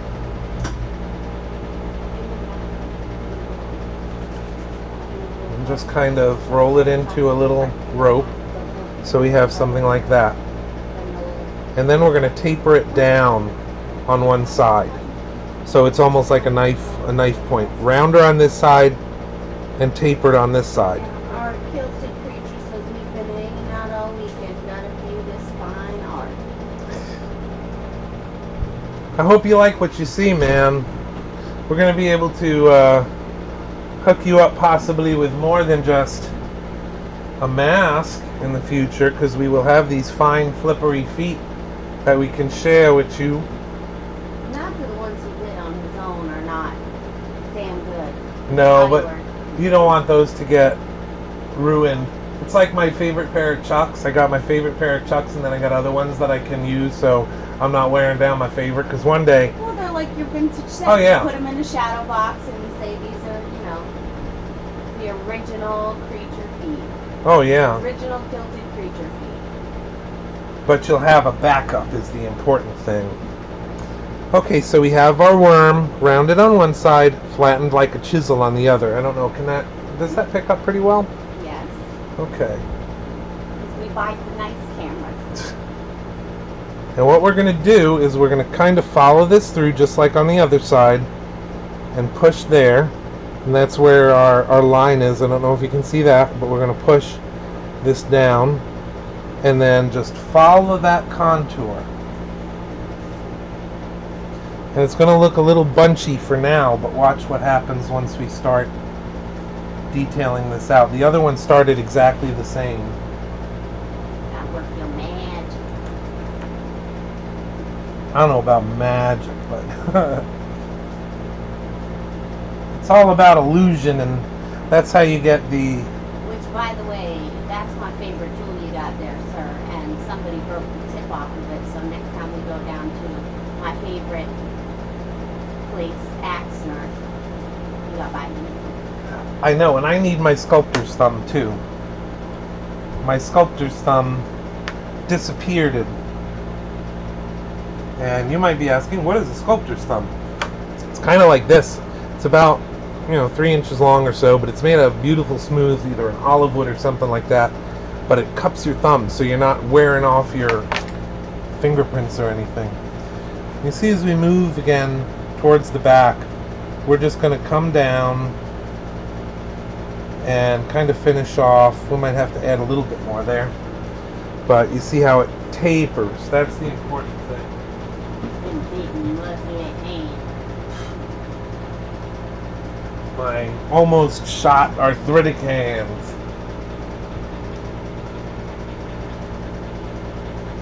Muscly like my duck. Okay, so layering. Now, Some days you just can't get rid of a bomb or a body. yes. I always joke that there is a trick to getting rid of a body. Is this the sewing of the ham suit? Well, that's always a potential, option. I'm just saying you dig a 10-foot hole, you put the body at the bottom of it, 4 feet of dirt, and then a dog, a large dog, like a German Shepherd or a Rottweiler, and then the rest dirt. And then when they come by with the whole little, middle detector body sonar zappy device, all they see is dog. You watch way too much crime drama shows. I didn't learn that from crime drama. That's just logic. Duh. Common sense. Okay, we're shifting though. On this part, we're not going to use the olive tool quite yet because we need to knock that profile down. It's still a little bit thick. So I'm using this rounded tool. And that'll get into those little nooks and crannies. The crooks and nannies of the foot there. It's like an English muffin of the foot. Huh? It's like a foot English muffin. Yes. And the only time I'm going to use this is like up towards the top where I'm trying to blend that edge. So we're going to use a combination of tools to give us that look. Probably dopey sounding question as somebody who does this for a living, but just maybe it's a preference thing. I would come in like blending that top area with those fancy little silicone tool jobs that I got you. The rubber ones, they do work, but a lot of times they bend so much. And if you had like almost like a rounded one, I think that would work really well. But a lot of them are points or chisel ends. But it's all personal preference. That's the thing, is I can show you what tools I use, but another artist may they may prefer a different type of tool. They're so subjective. It's so subjective to what you're working on, the material you're using. Those are my legs. They're so white. I feel like I just want to bring that up like a little bit more and like a downer angle, so because we're catching a lot of the back of your hand. Okay. Well, wherever you wanna go. But I don't want to go too far and not catch the other piece in the back when you're referring to it. It's almost needs this way. as I'm digging in slightly, I want to keep the look that there is a quill or some sort of spine under there. That's why I'm being careful not to lose that profile detail. Digging in slightly as I round that out.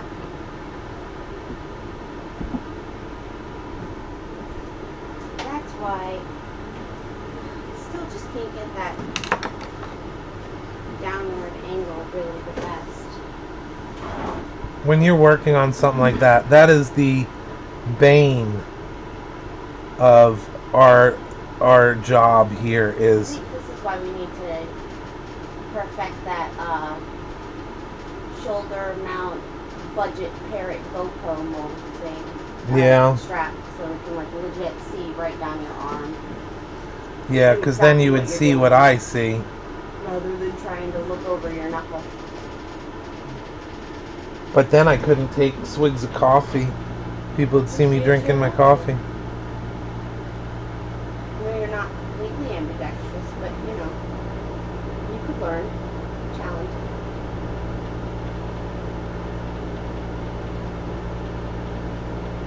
You see how we can just maintain that detail.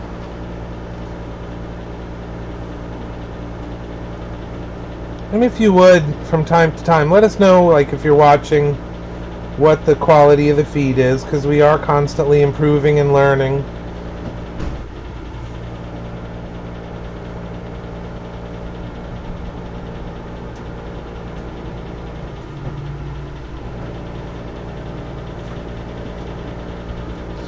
You can see how that's,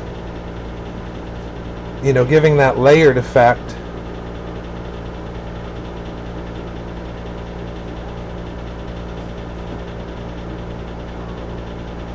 And, you know, we talk a lot about symmetry and stuff like that, but especially on a costume like this, you want your symmetry to be pretty close, but honestly, how many people are going to see this from the side? You know, how many people are going to see both exactly from the side at the same time, at the same angle? So don't kill yourself with symmetry. Make it look visually symmetrical, but don't kill yourself either. If it's a likeness or something like that, you have to maintain symmetry. You just do. But in something like this, you have a little more give or take. I'm not really liking how much further this is, so I'm going to take that down a little bit. It's just a little bit too much of a transition between the quill and that top. So again, this is what you learn as you're moving forward with the sculpt. I'm just going to lower that elevation a little bit.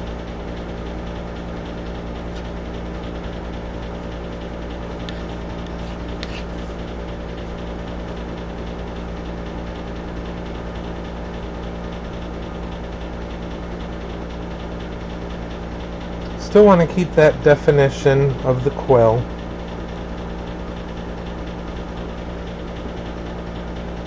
But I'm taking down that depth just slightly.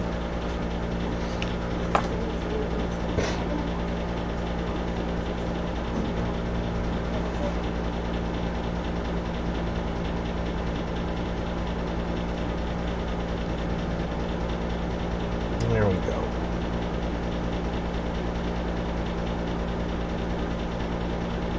And don't be afraid to say, you know what, that isn't what I want.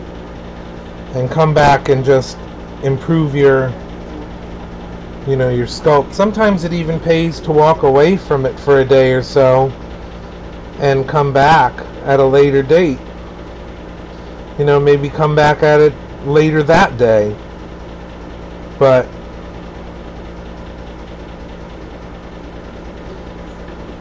get a different angle on it.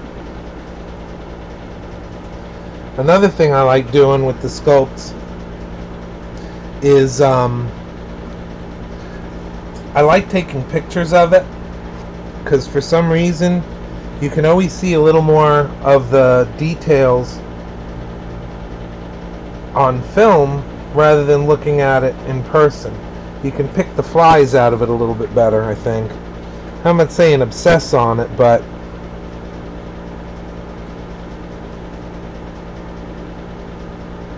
definitely helps you to see it from a different angle and get the best possible I know what I do. look. For me, is I take, especially when I'm blocking, just to try and make sure that I've got my symmetry and everything dead on, is I hold my picture up next to my piece and I take a picture of it rather than just holding the picture and trying to look at it. And I take a picture of it and then I can kind of dwell on it and kind of look at it and go, okay, this is off, that's off, the other thing's off. And actually, I love the markup feature on the iPhones because then you can write on it what you want to do and draw yourself little notes. And then when you go back the next day with fresh eyes, you've got your map of what you want to change. Oh yeah. That's just the worst. And you can see, really, honestly, we're moving very minute amounts of clay around, but a little bit of movement can make a big impact on your sculpt. So sometimes you want to move slowly. But I think I'm about happy with the elevation of this piece here and how it tapers off down into this hollow, which we'll continue to refine.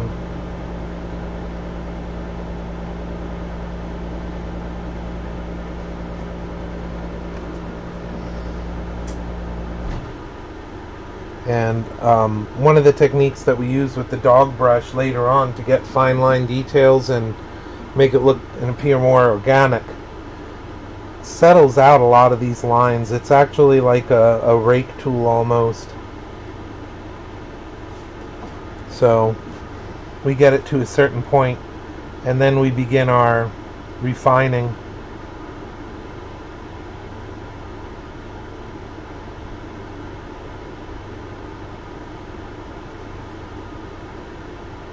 Pretty glamorous though, ain't it?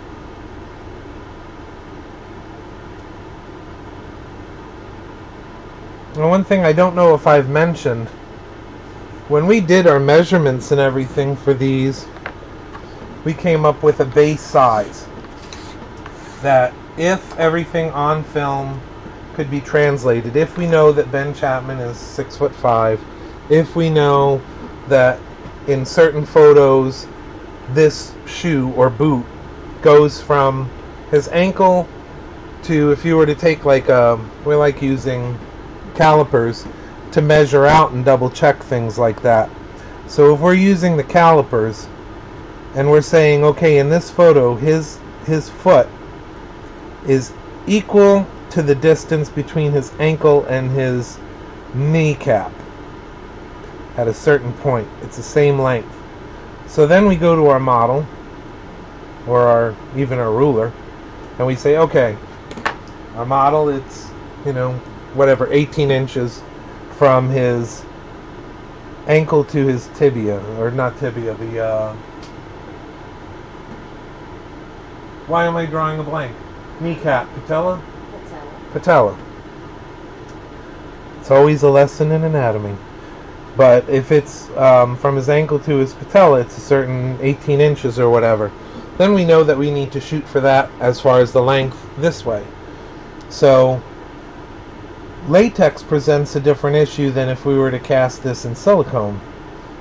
Latex has a shrink ratio, a pretty grand shrink ratio. It shrinks at about 12%. Depending on the blend of latex, it can be 12 to 15%. So the higher the solid, sometimes the less the shrink, and the higher the quality, less the water. You have to be careful. Hello! You have to be careful with how much shrink you build in. And this one we had to increase the overall length by 12%. So when we were measuring on Ted's ankle to kneecap, measured that out, and then added the 12%, and that's how we came up with the figures for the length. And width and height and Yep. really everything. Plus, we were starting with the cast. If you look back at some of the other videos we have on our channel, you actually can see the life casting of his foot, and we did that with the shoe on it. So we had the exact proportions of the shoe, then we have to even build in the shrink for that. So the plaster that you see here is actually his cast foot with the shoe completed in there. And fun with balloons. Yes, fun with balloons. Go back, watch the video, you'll know what we're talking about.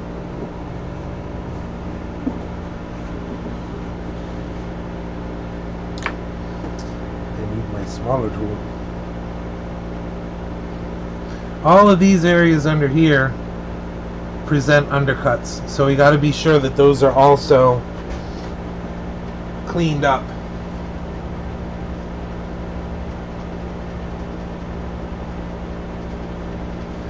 And by the time we do our final pass, those will be, you know, bulletproof.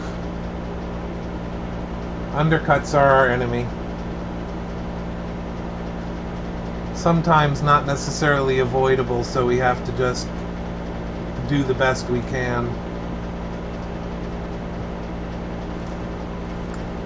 But fortunately we're casting in latex, which pulls out of undercuts pretty well. Yeah, latex, being so flexible and also so thin, the viscosity is thin when it goes in for the most part. More forgiving. Very forgiving.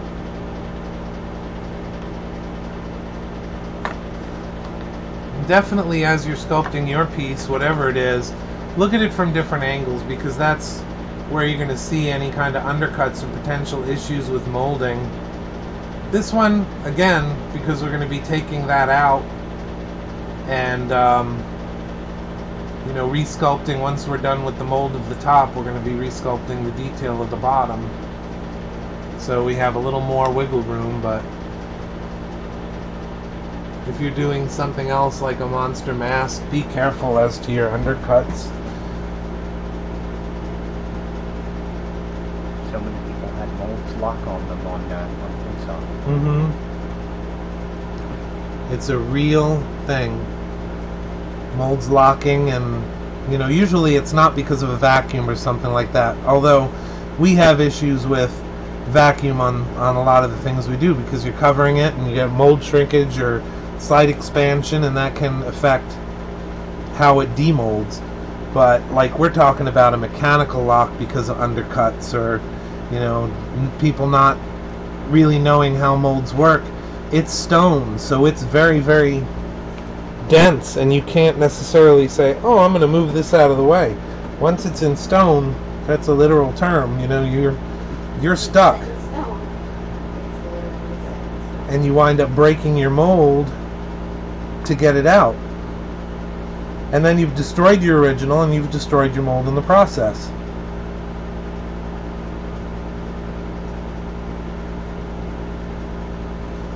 And people think, well, I'll just use more leverage, because there are mold jacks and things like that that you can use. But I've seen a lot of molds break using a mold jack. That would terrify me. It's actually very...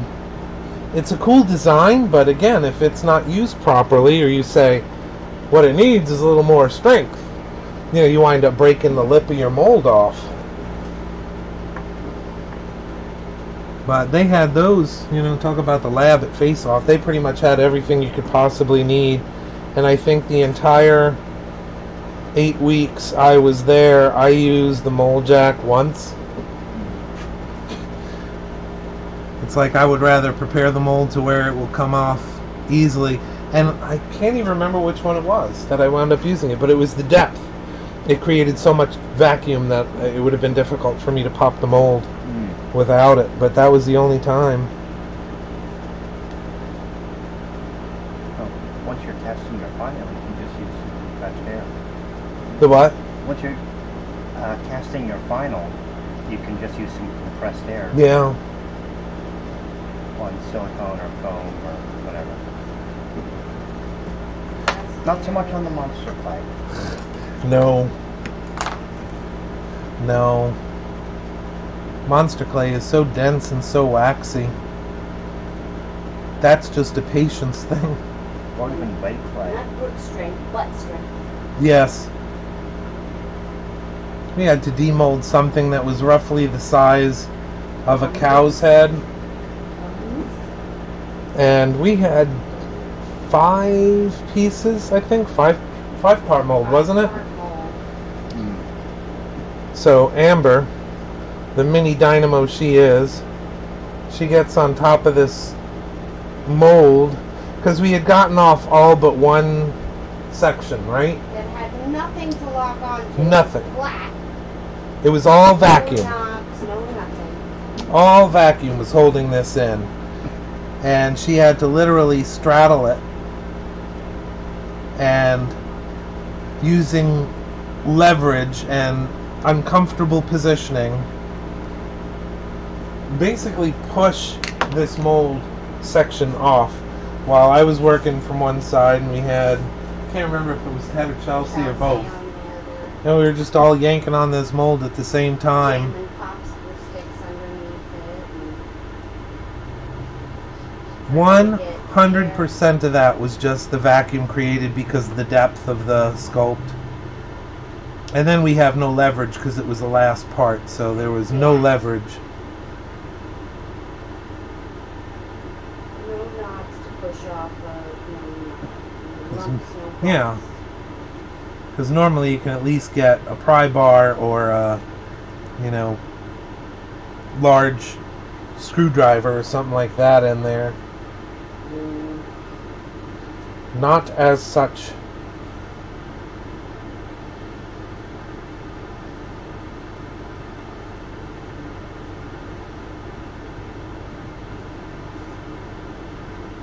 You can see how these spines are all lining up and kind of looking like the other ones. We don't have any of the detail in it yet, but like I said, we're going to show you the trick there. But you definitely see that bi-level on camera, right?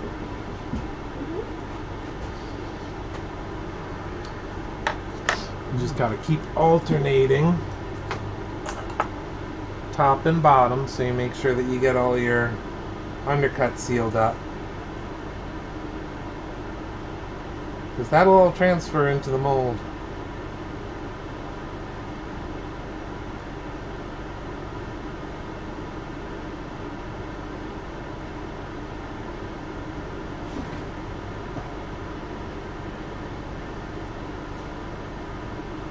Again, if y'all are interested in participating in Gill-a-bration this year, please feel free to follow us again. We have the Facebook page, Hearts of Reality Presents. For sale. Huh? So tickets are still available for sale, as well as some vendor spots. So, Right. and all the links are on the Hearts of Reality page. And perhaps most importantly, sponsorships are available. Sponsorship, it's really a marketing package. So if you have a small business and you have money in your advertising budget, there are packages all the way down to I think $250 and it's advertisement. And all the packages are there, read about it.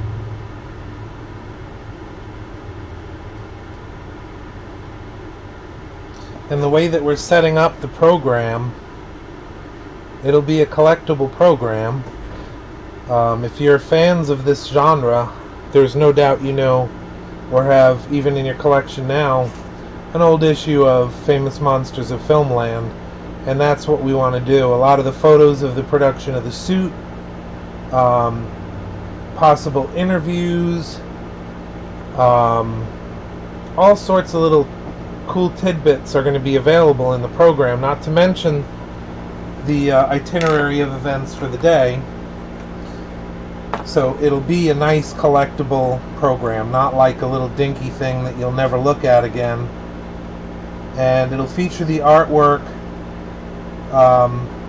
our intern Chelsea Vincent did for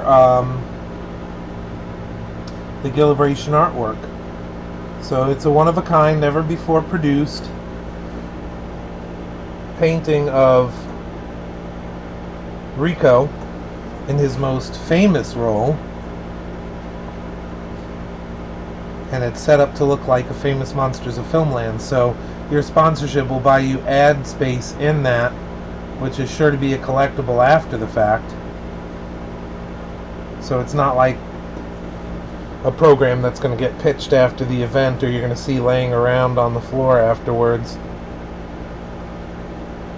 At least we hope not. And if you do see him laying around on the floor, pick him up. Because we're setting this up also that you could have Rico or Ginger Stanley, if she's able to attend, you'll be able to have them autograph the cover. But it's also a commemorative issue that will showcase what Hearts of Reality and Give Kids the World is, the Florida State Parks for Silver Springs. So there'll be a lot of stuff in there worth keeping.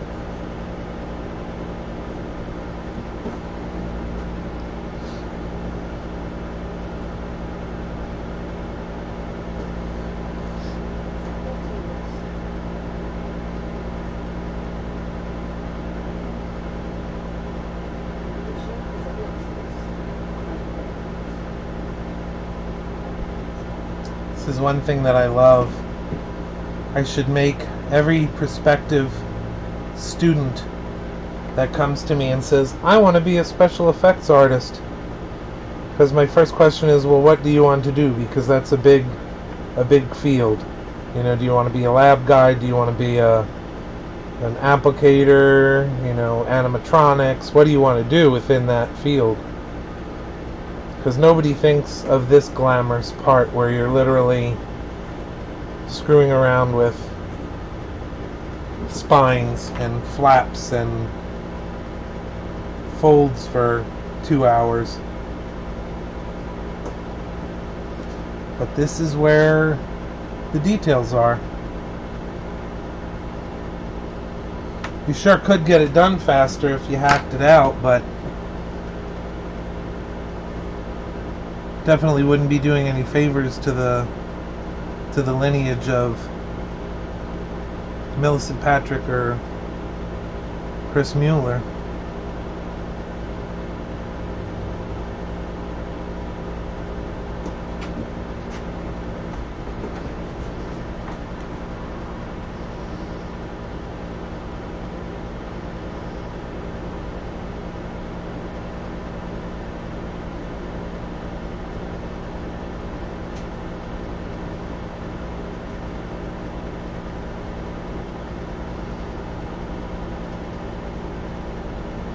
And say you just want to help out, I will offer this as well. You can go specifically to the Hearts of Reality or the Give Kids the World and make donations there as well. If you can't attend Gill-a-bration but would like to support what we're trying to do, you could always go there and make a one-time contribution, a donation to Give Kids the World, and just earmark Gill-a-bration. And that way, you know, they'll know what to do with it. But stuff like that goes in to help for advertising, for promotion, for paying the guests that are going to be coming, all sorts of things like that.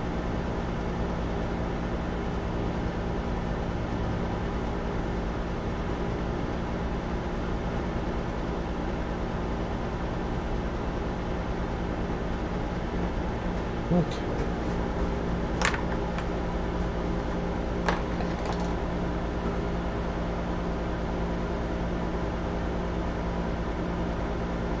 Taking that profile down a little bit more.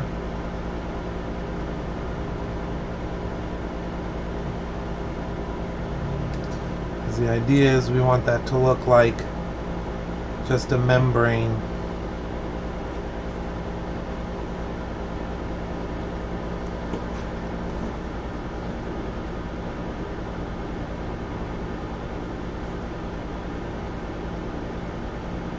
Thin membrane of finny material rather than a thick fleshy bit.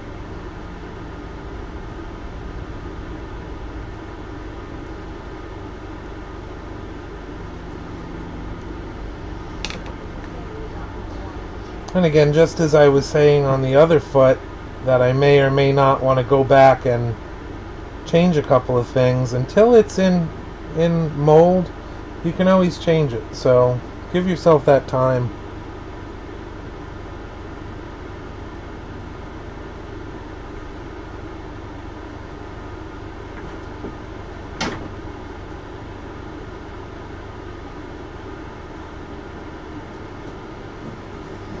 Okay, I'm liking that a little bit better. It looks more dainty and thin.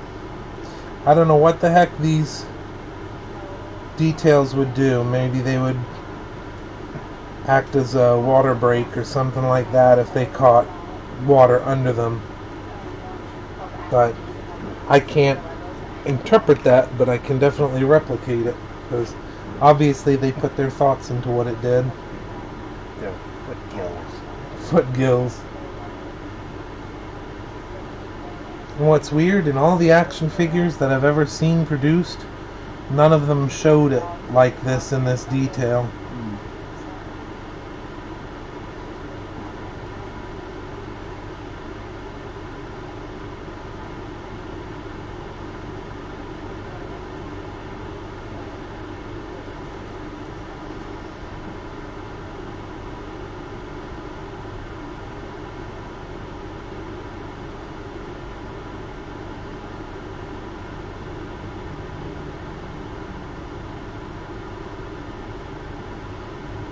Okay.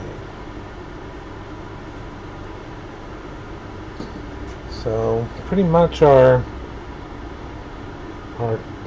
tiered fins there, they're done. I'm going to move on to this one over here. And this is going to be basically the same, only it's a much bigger area. So we're going to put this is our continued second little skin there.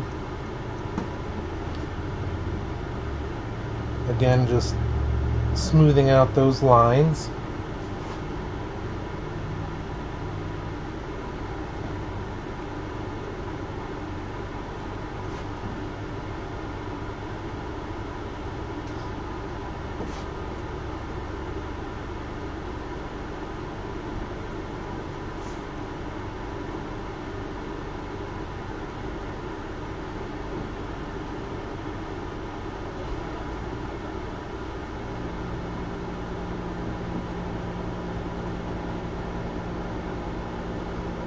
And if I remember correctly, when I was doing the other side, the other foot, this was the pain in the butt side, just because of all those little layers and crooks and nannies. The other side goes much quicker, as does the detail of the top of the toes, because that's just anatomical stuff. All of the forms are basically there. We just got to do some anatomical corrections and define the lines between the toes for the fins. Okay. Amber, our lovely producer for the day, nearly breaking her neck.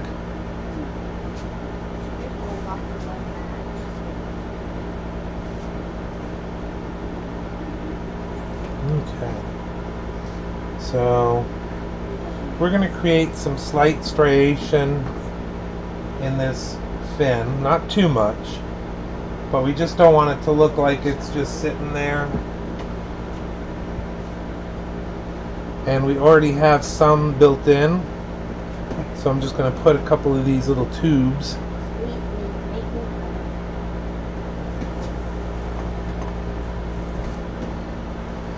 But those are not going to appear like spines like these. They're just little tiny mini variations in that fin. So most of that's going to get knocked down, as you'll see here. I'm just going to pull it into the details of the fin. I guess that's like some sort of rudder. I don't know.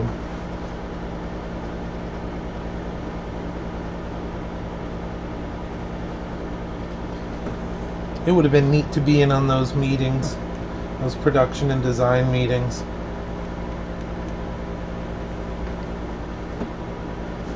I know we can throw this out there as far as trivia. We did it on some of our other live broadcasts, but not on Facebook, so it's like a new question. Huh? Not on YouTube. Not on YouTube, oops. Yeah, so the trivia question is, what was the original inspiration for the Gill-man suit? When they first sat down and started designing it, what was their first inspiration? We'll give a little time because I know we have like a 2-minute or 3-minute lag time.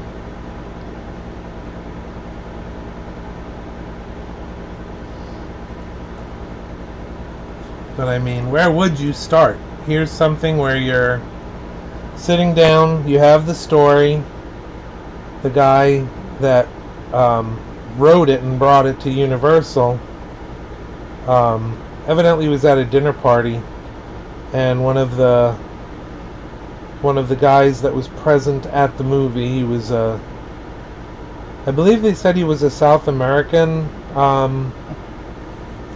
someone within the business, but I can't remember what his position was, but he was a South American guy, and he had told the story of the fish man, and that was what gave the writer the idea to do Creature from the Black Lagoon.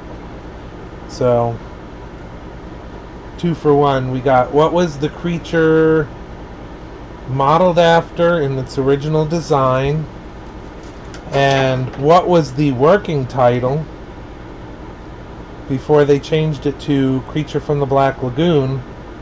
What was the working title of the movie that became The Creature from the Black Lagoon?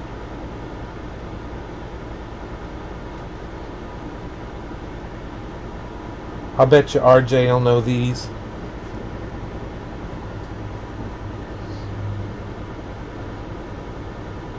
So we're just continuing this detail around.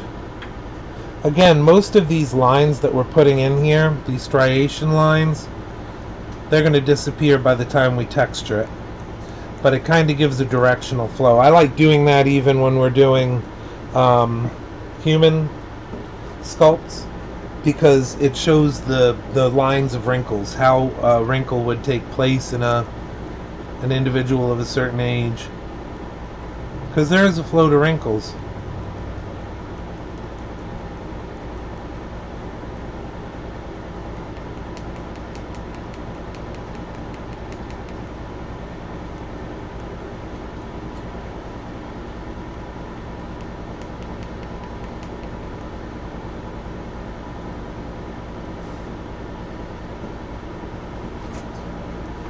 Okay, so now that we have that all roughed in, we have to do our last couple of little spines here. They're like little weird ancillary spines. We have this one that's kind of sticking out the bottom, and that we're going to leave kind of subtle. I'm not go too crazy with that. Are we still in broadcast? It's making noises. I think because it keeps Bluetoothing? Okay, we're going to give a little more of a hint here. Not too nuts, but we're going to go a little hint.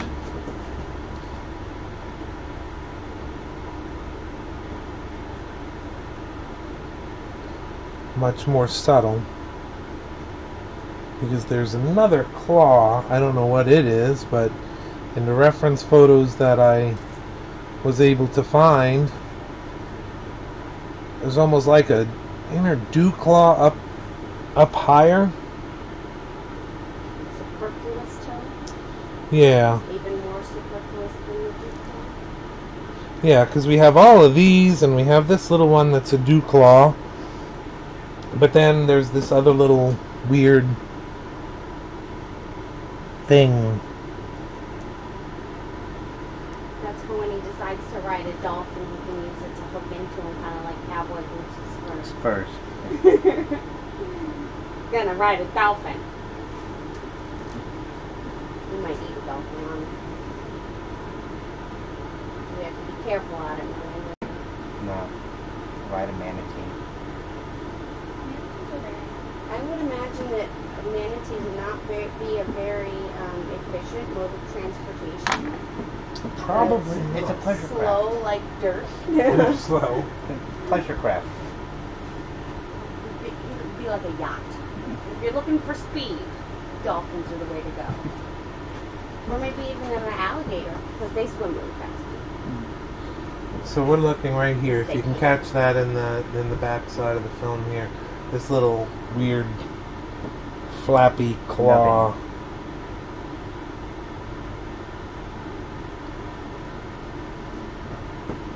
That sweeps slightly backward. Not sure again what it does. I'm gonna flip it and kind of show that other foot in the back. And what you're trying to emulate Yeah. or replicate.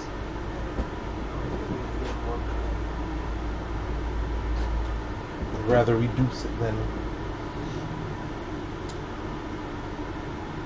Easier to take away. Yep. Because it is planed. That's the weird thing. It is kind of flat in all of the images that I could find, and there aren't that many, but it appeared to be fairly flat.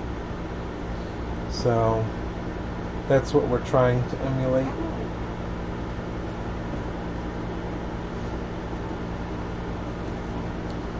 So we're looking at probably positioning it coming off of that back heel, kind of right around there.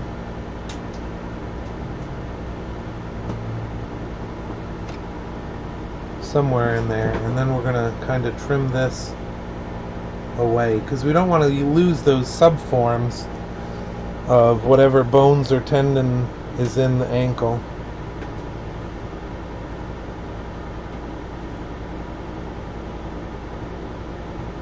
So like this little thing, where are you working at? Here? Or this thing? That's subform in the back. This weird little grabby job. Yeah, we'll have to jump back to these little three pieces, but right now it's that back. That weird little back thing. There are all these weird subforms that are just beautiful when you're looking at them on the original, but you don't know what the heck they were thinking when they designed it. Someone was having a creative day. Yes. Are you done with this one?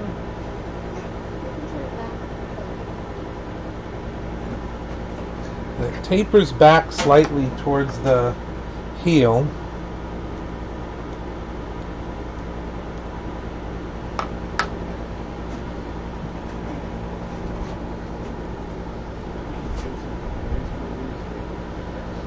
So it's actually bigger from the front than it is.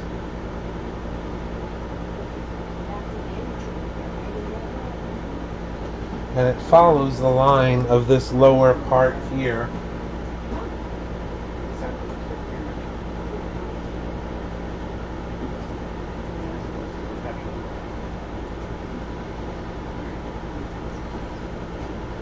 Again, they don't have to be exactly the same, but the obsessive compulsive in me wants them to be as close as I can.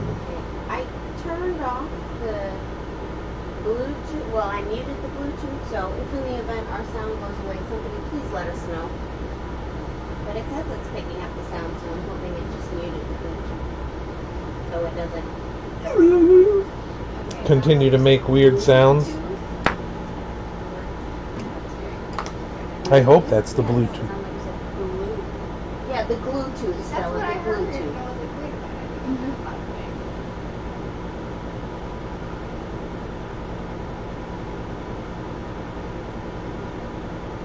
So right now I'm just blending in those areas around there again.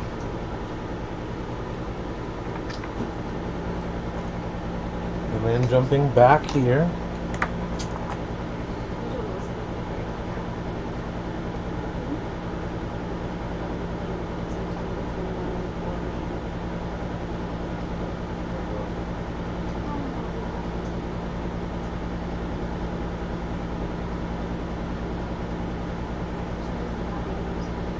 Like I said, it tapers back in this general area. So it's like a part of it in the rear. And then as it sweeps back, there gets to be a little bit more of a defined line. But we will take that down in planes so it looks similar to the other side.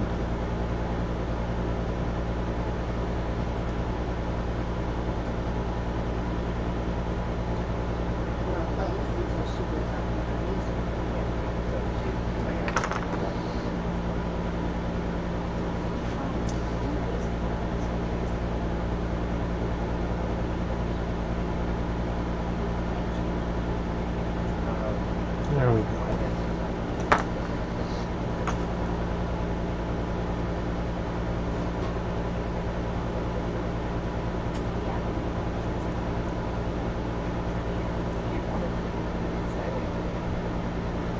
Okay.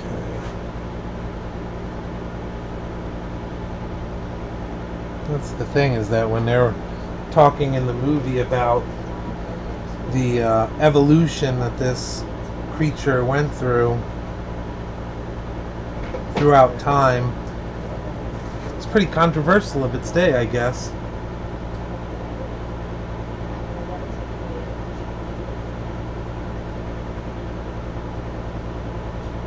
FYI, we're nearing the 3-hour mark, and we're at some point going to have to take a break and maybe, you know, eat, potty.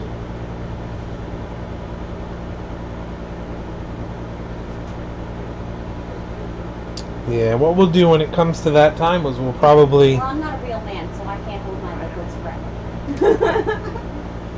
We'll probably take a quick break and come back for the second half of the foot, because now we're getting pretty darn close to the first half being done. Everything else goes pretty quick, like I said, around the top. So I'm going to get this section done, and maybe these 3 little spines here, some of the musculature, and then we'll take a break.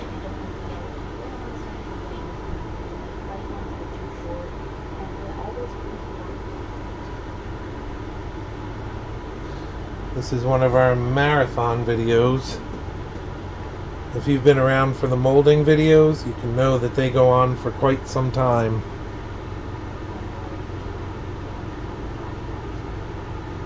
And like I said, at some point we will edit them down to be a little bit more viewable. Edit out some of the minutia, because it does take a while. But this is also something you can put on in the background and go about your day and check in from time to time.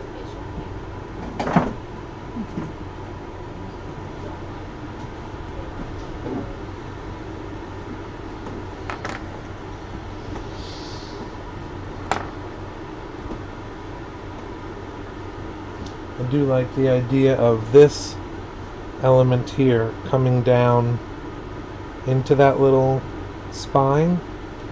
That's on that one as well. So we're just gonna etch that in a little bit.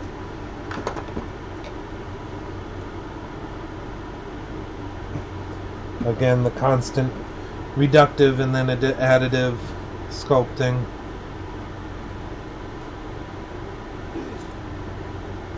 I'd like to say like what Bob Ross says, you know, oh, it's your world, you're creating it, it's a happy little thing, and no errors, no accidents. But there can be when you're designing something from scratch. Yeah, it's your design, but when you're trying to emulate someone else's intent, it has to be pretty accurate to it. There can be an accident. It's not always a happy one. Are you on the Wi-Fi that's out here? Oh. You need to check your phone. Because the screen health went down to okay and it's a little fuzzy. It was really clear before. I don't know if it's a bandwidth thing. I'm not on.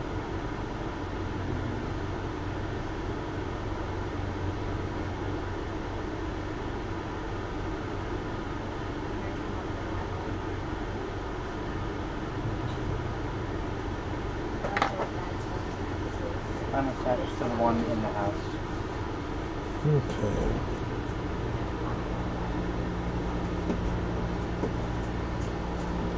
Alright, so we have all of our subforms in there. These little nicks and stuff that you can see on this other side, they're just like injuries or something like that. They don't have to be in a certain place, but I was thinking maybe like it's where it had rips or something like that in the fins. That's I could see them on the original sculpt, but that's something that you can just nick in. Doesn't have to be perfect. Maybe they were injuries where he caught it on something, or battle with an alligator or something. I think in South America it might be a cane. Yeah. Okay. So we have that. This little thing is like the beginning of the spine. We'll define when we get a little bit closer around there.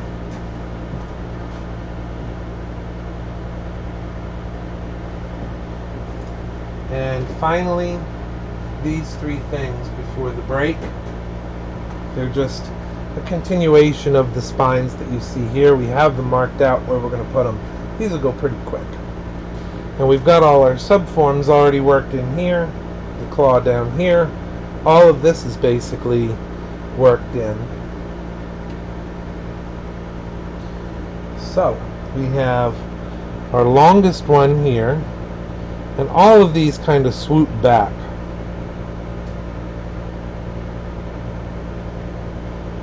So we have our first one, boom.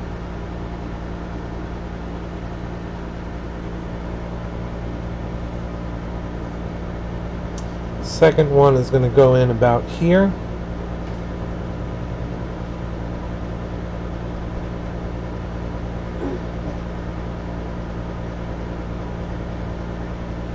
And the third and final one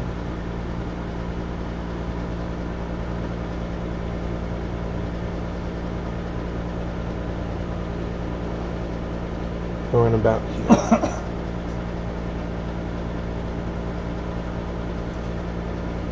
And again, for the symmetry, I guess it's an aerodynamics or something, but this one seemed to slope towards kind of like that. Technically hydrodynamics. Hydrodynamics, yes. Because he wasn't going anywhere fast out of the water. I'm going to just, again, because of the undercuts, we're going to support this back here. And we're going to push this so there's no gap under that little spine. Got to build that up carefully, otherwise when we cast that, it'll be hard to get latex into that little spine, but it'll also act as a locking point, and we don't want that. So it's best to build it up slowly as you're building up that back area.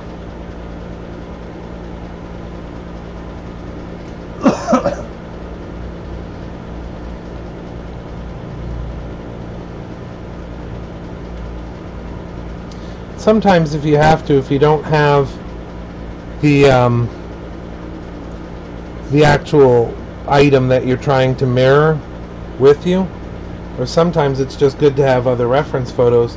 You can actually take a picture of the, say in this case, the right boot, print it out, and then just sculpt it in reverse. You know, you have several different Photoshop and all those different things that you can mirror images, and sometimes it's easier to do that, especially if you're just getting started. It's easier to do that than you know, trying to sculpt a mirrored image by looking at it.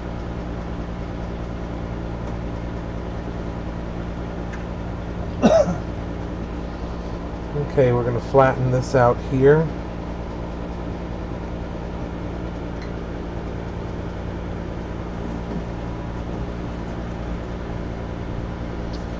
And then as we can see on the other side, this area is just blended.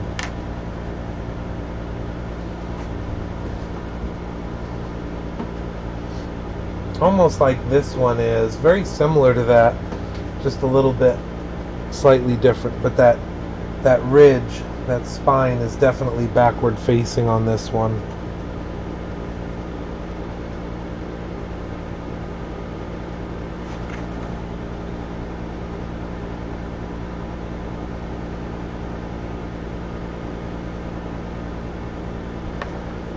Okay, and for the second one, this is a more subtle break, but you can still tell that there's a spine there.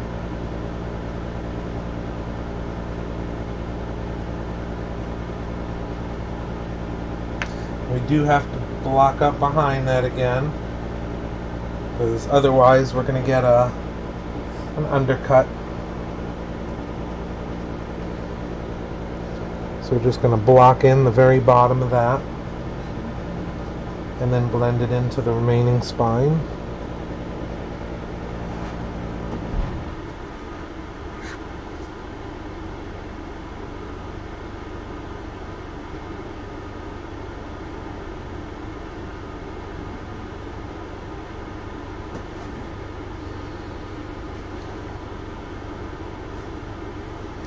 And as we spot that in, this one is more of the same. Again, we're just going to pull and draw that.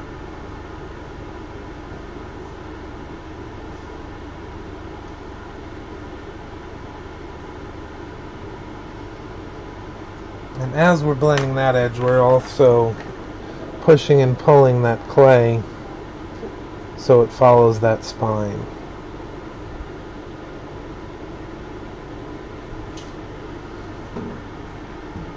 And then finally,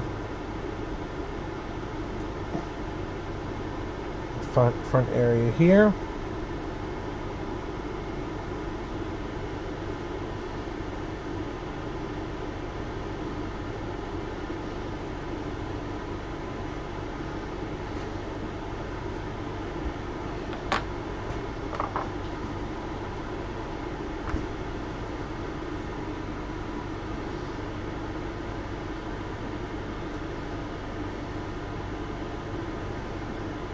Add a little bit more bulk to that top area, mainly so I can pull it up a little bit higher. I also want to increase the mass on the inside because it's getting a little bit too deep and we're going past the base flesh of the ankle there.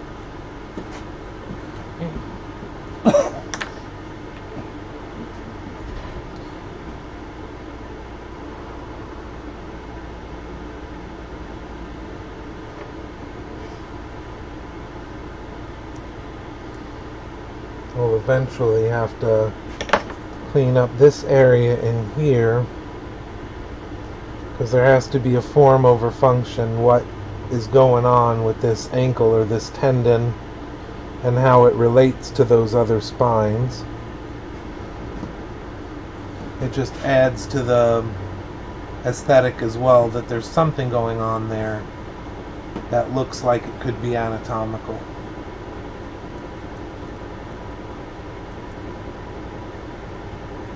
And it definitely helps when you're doing something like this. Study still life, study real life. Look at, how dogs' tendons are, or look up pictures of alligators or things like that that would have visible tendons, and how the different thickness of the skin kind of relates to it.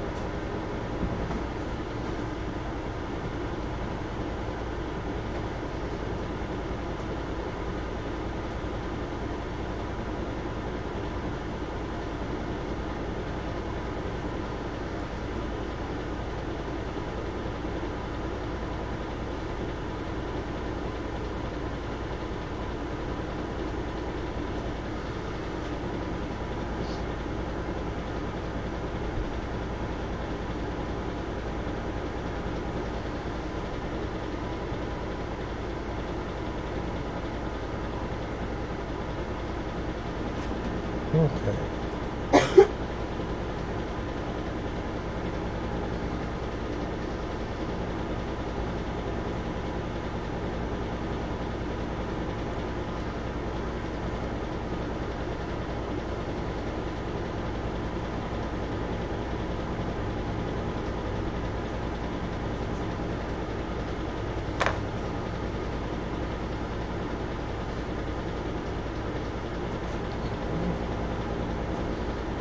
And then finally we just have to bring this spine, the top, we just got to blend that in a little bit more.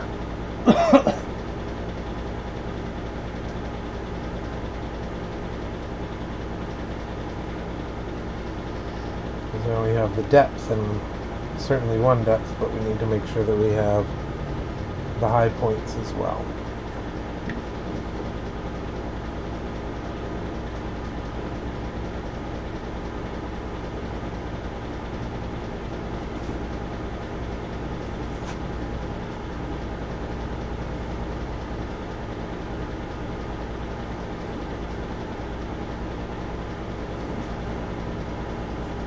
That builds out that top part of that spine or shaft or whatever it is.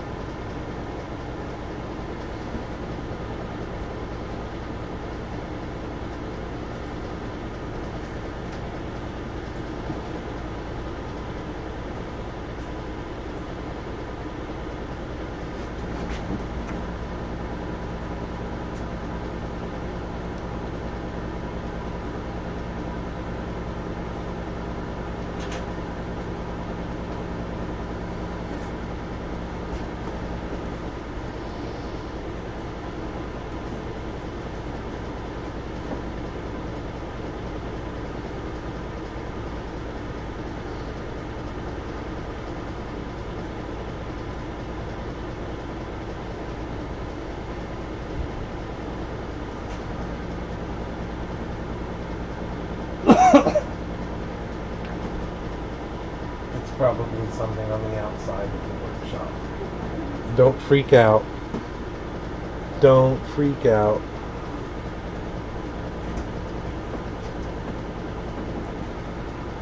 You will survive, I promise.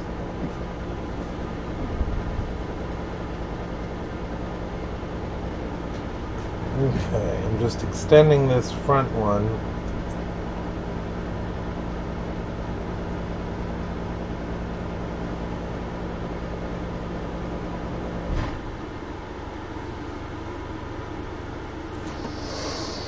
And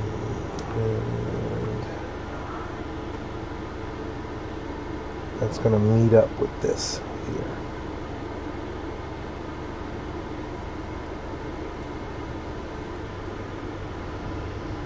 It's like a natural joint, I guess, for his fin there.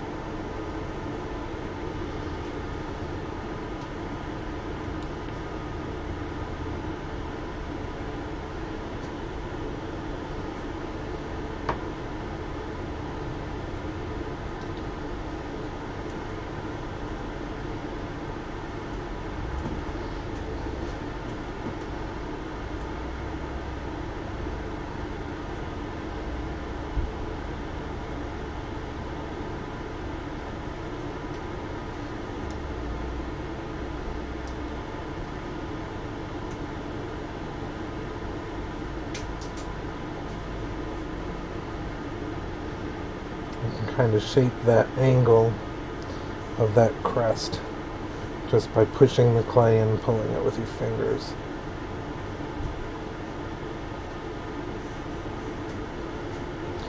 And again, this is going to get blended. That way we won't have so much height up there.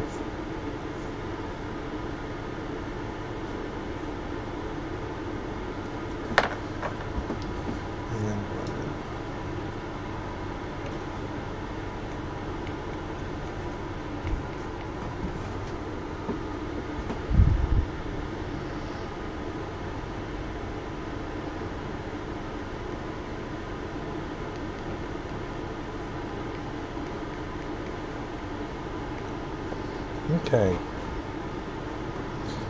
so we've got those basically roughed in. Those will further be refined once we start doing our scratching technique and our wrinkling.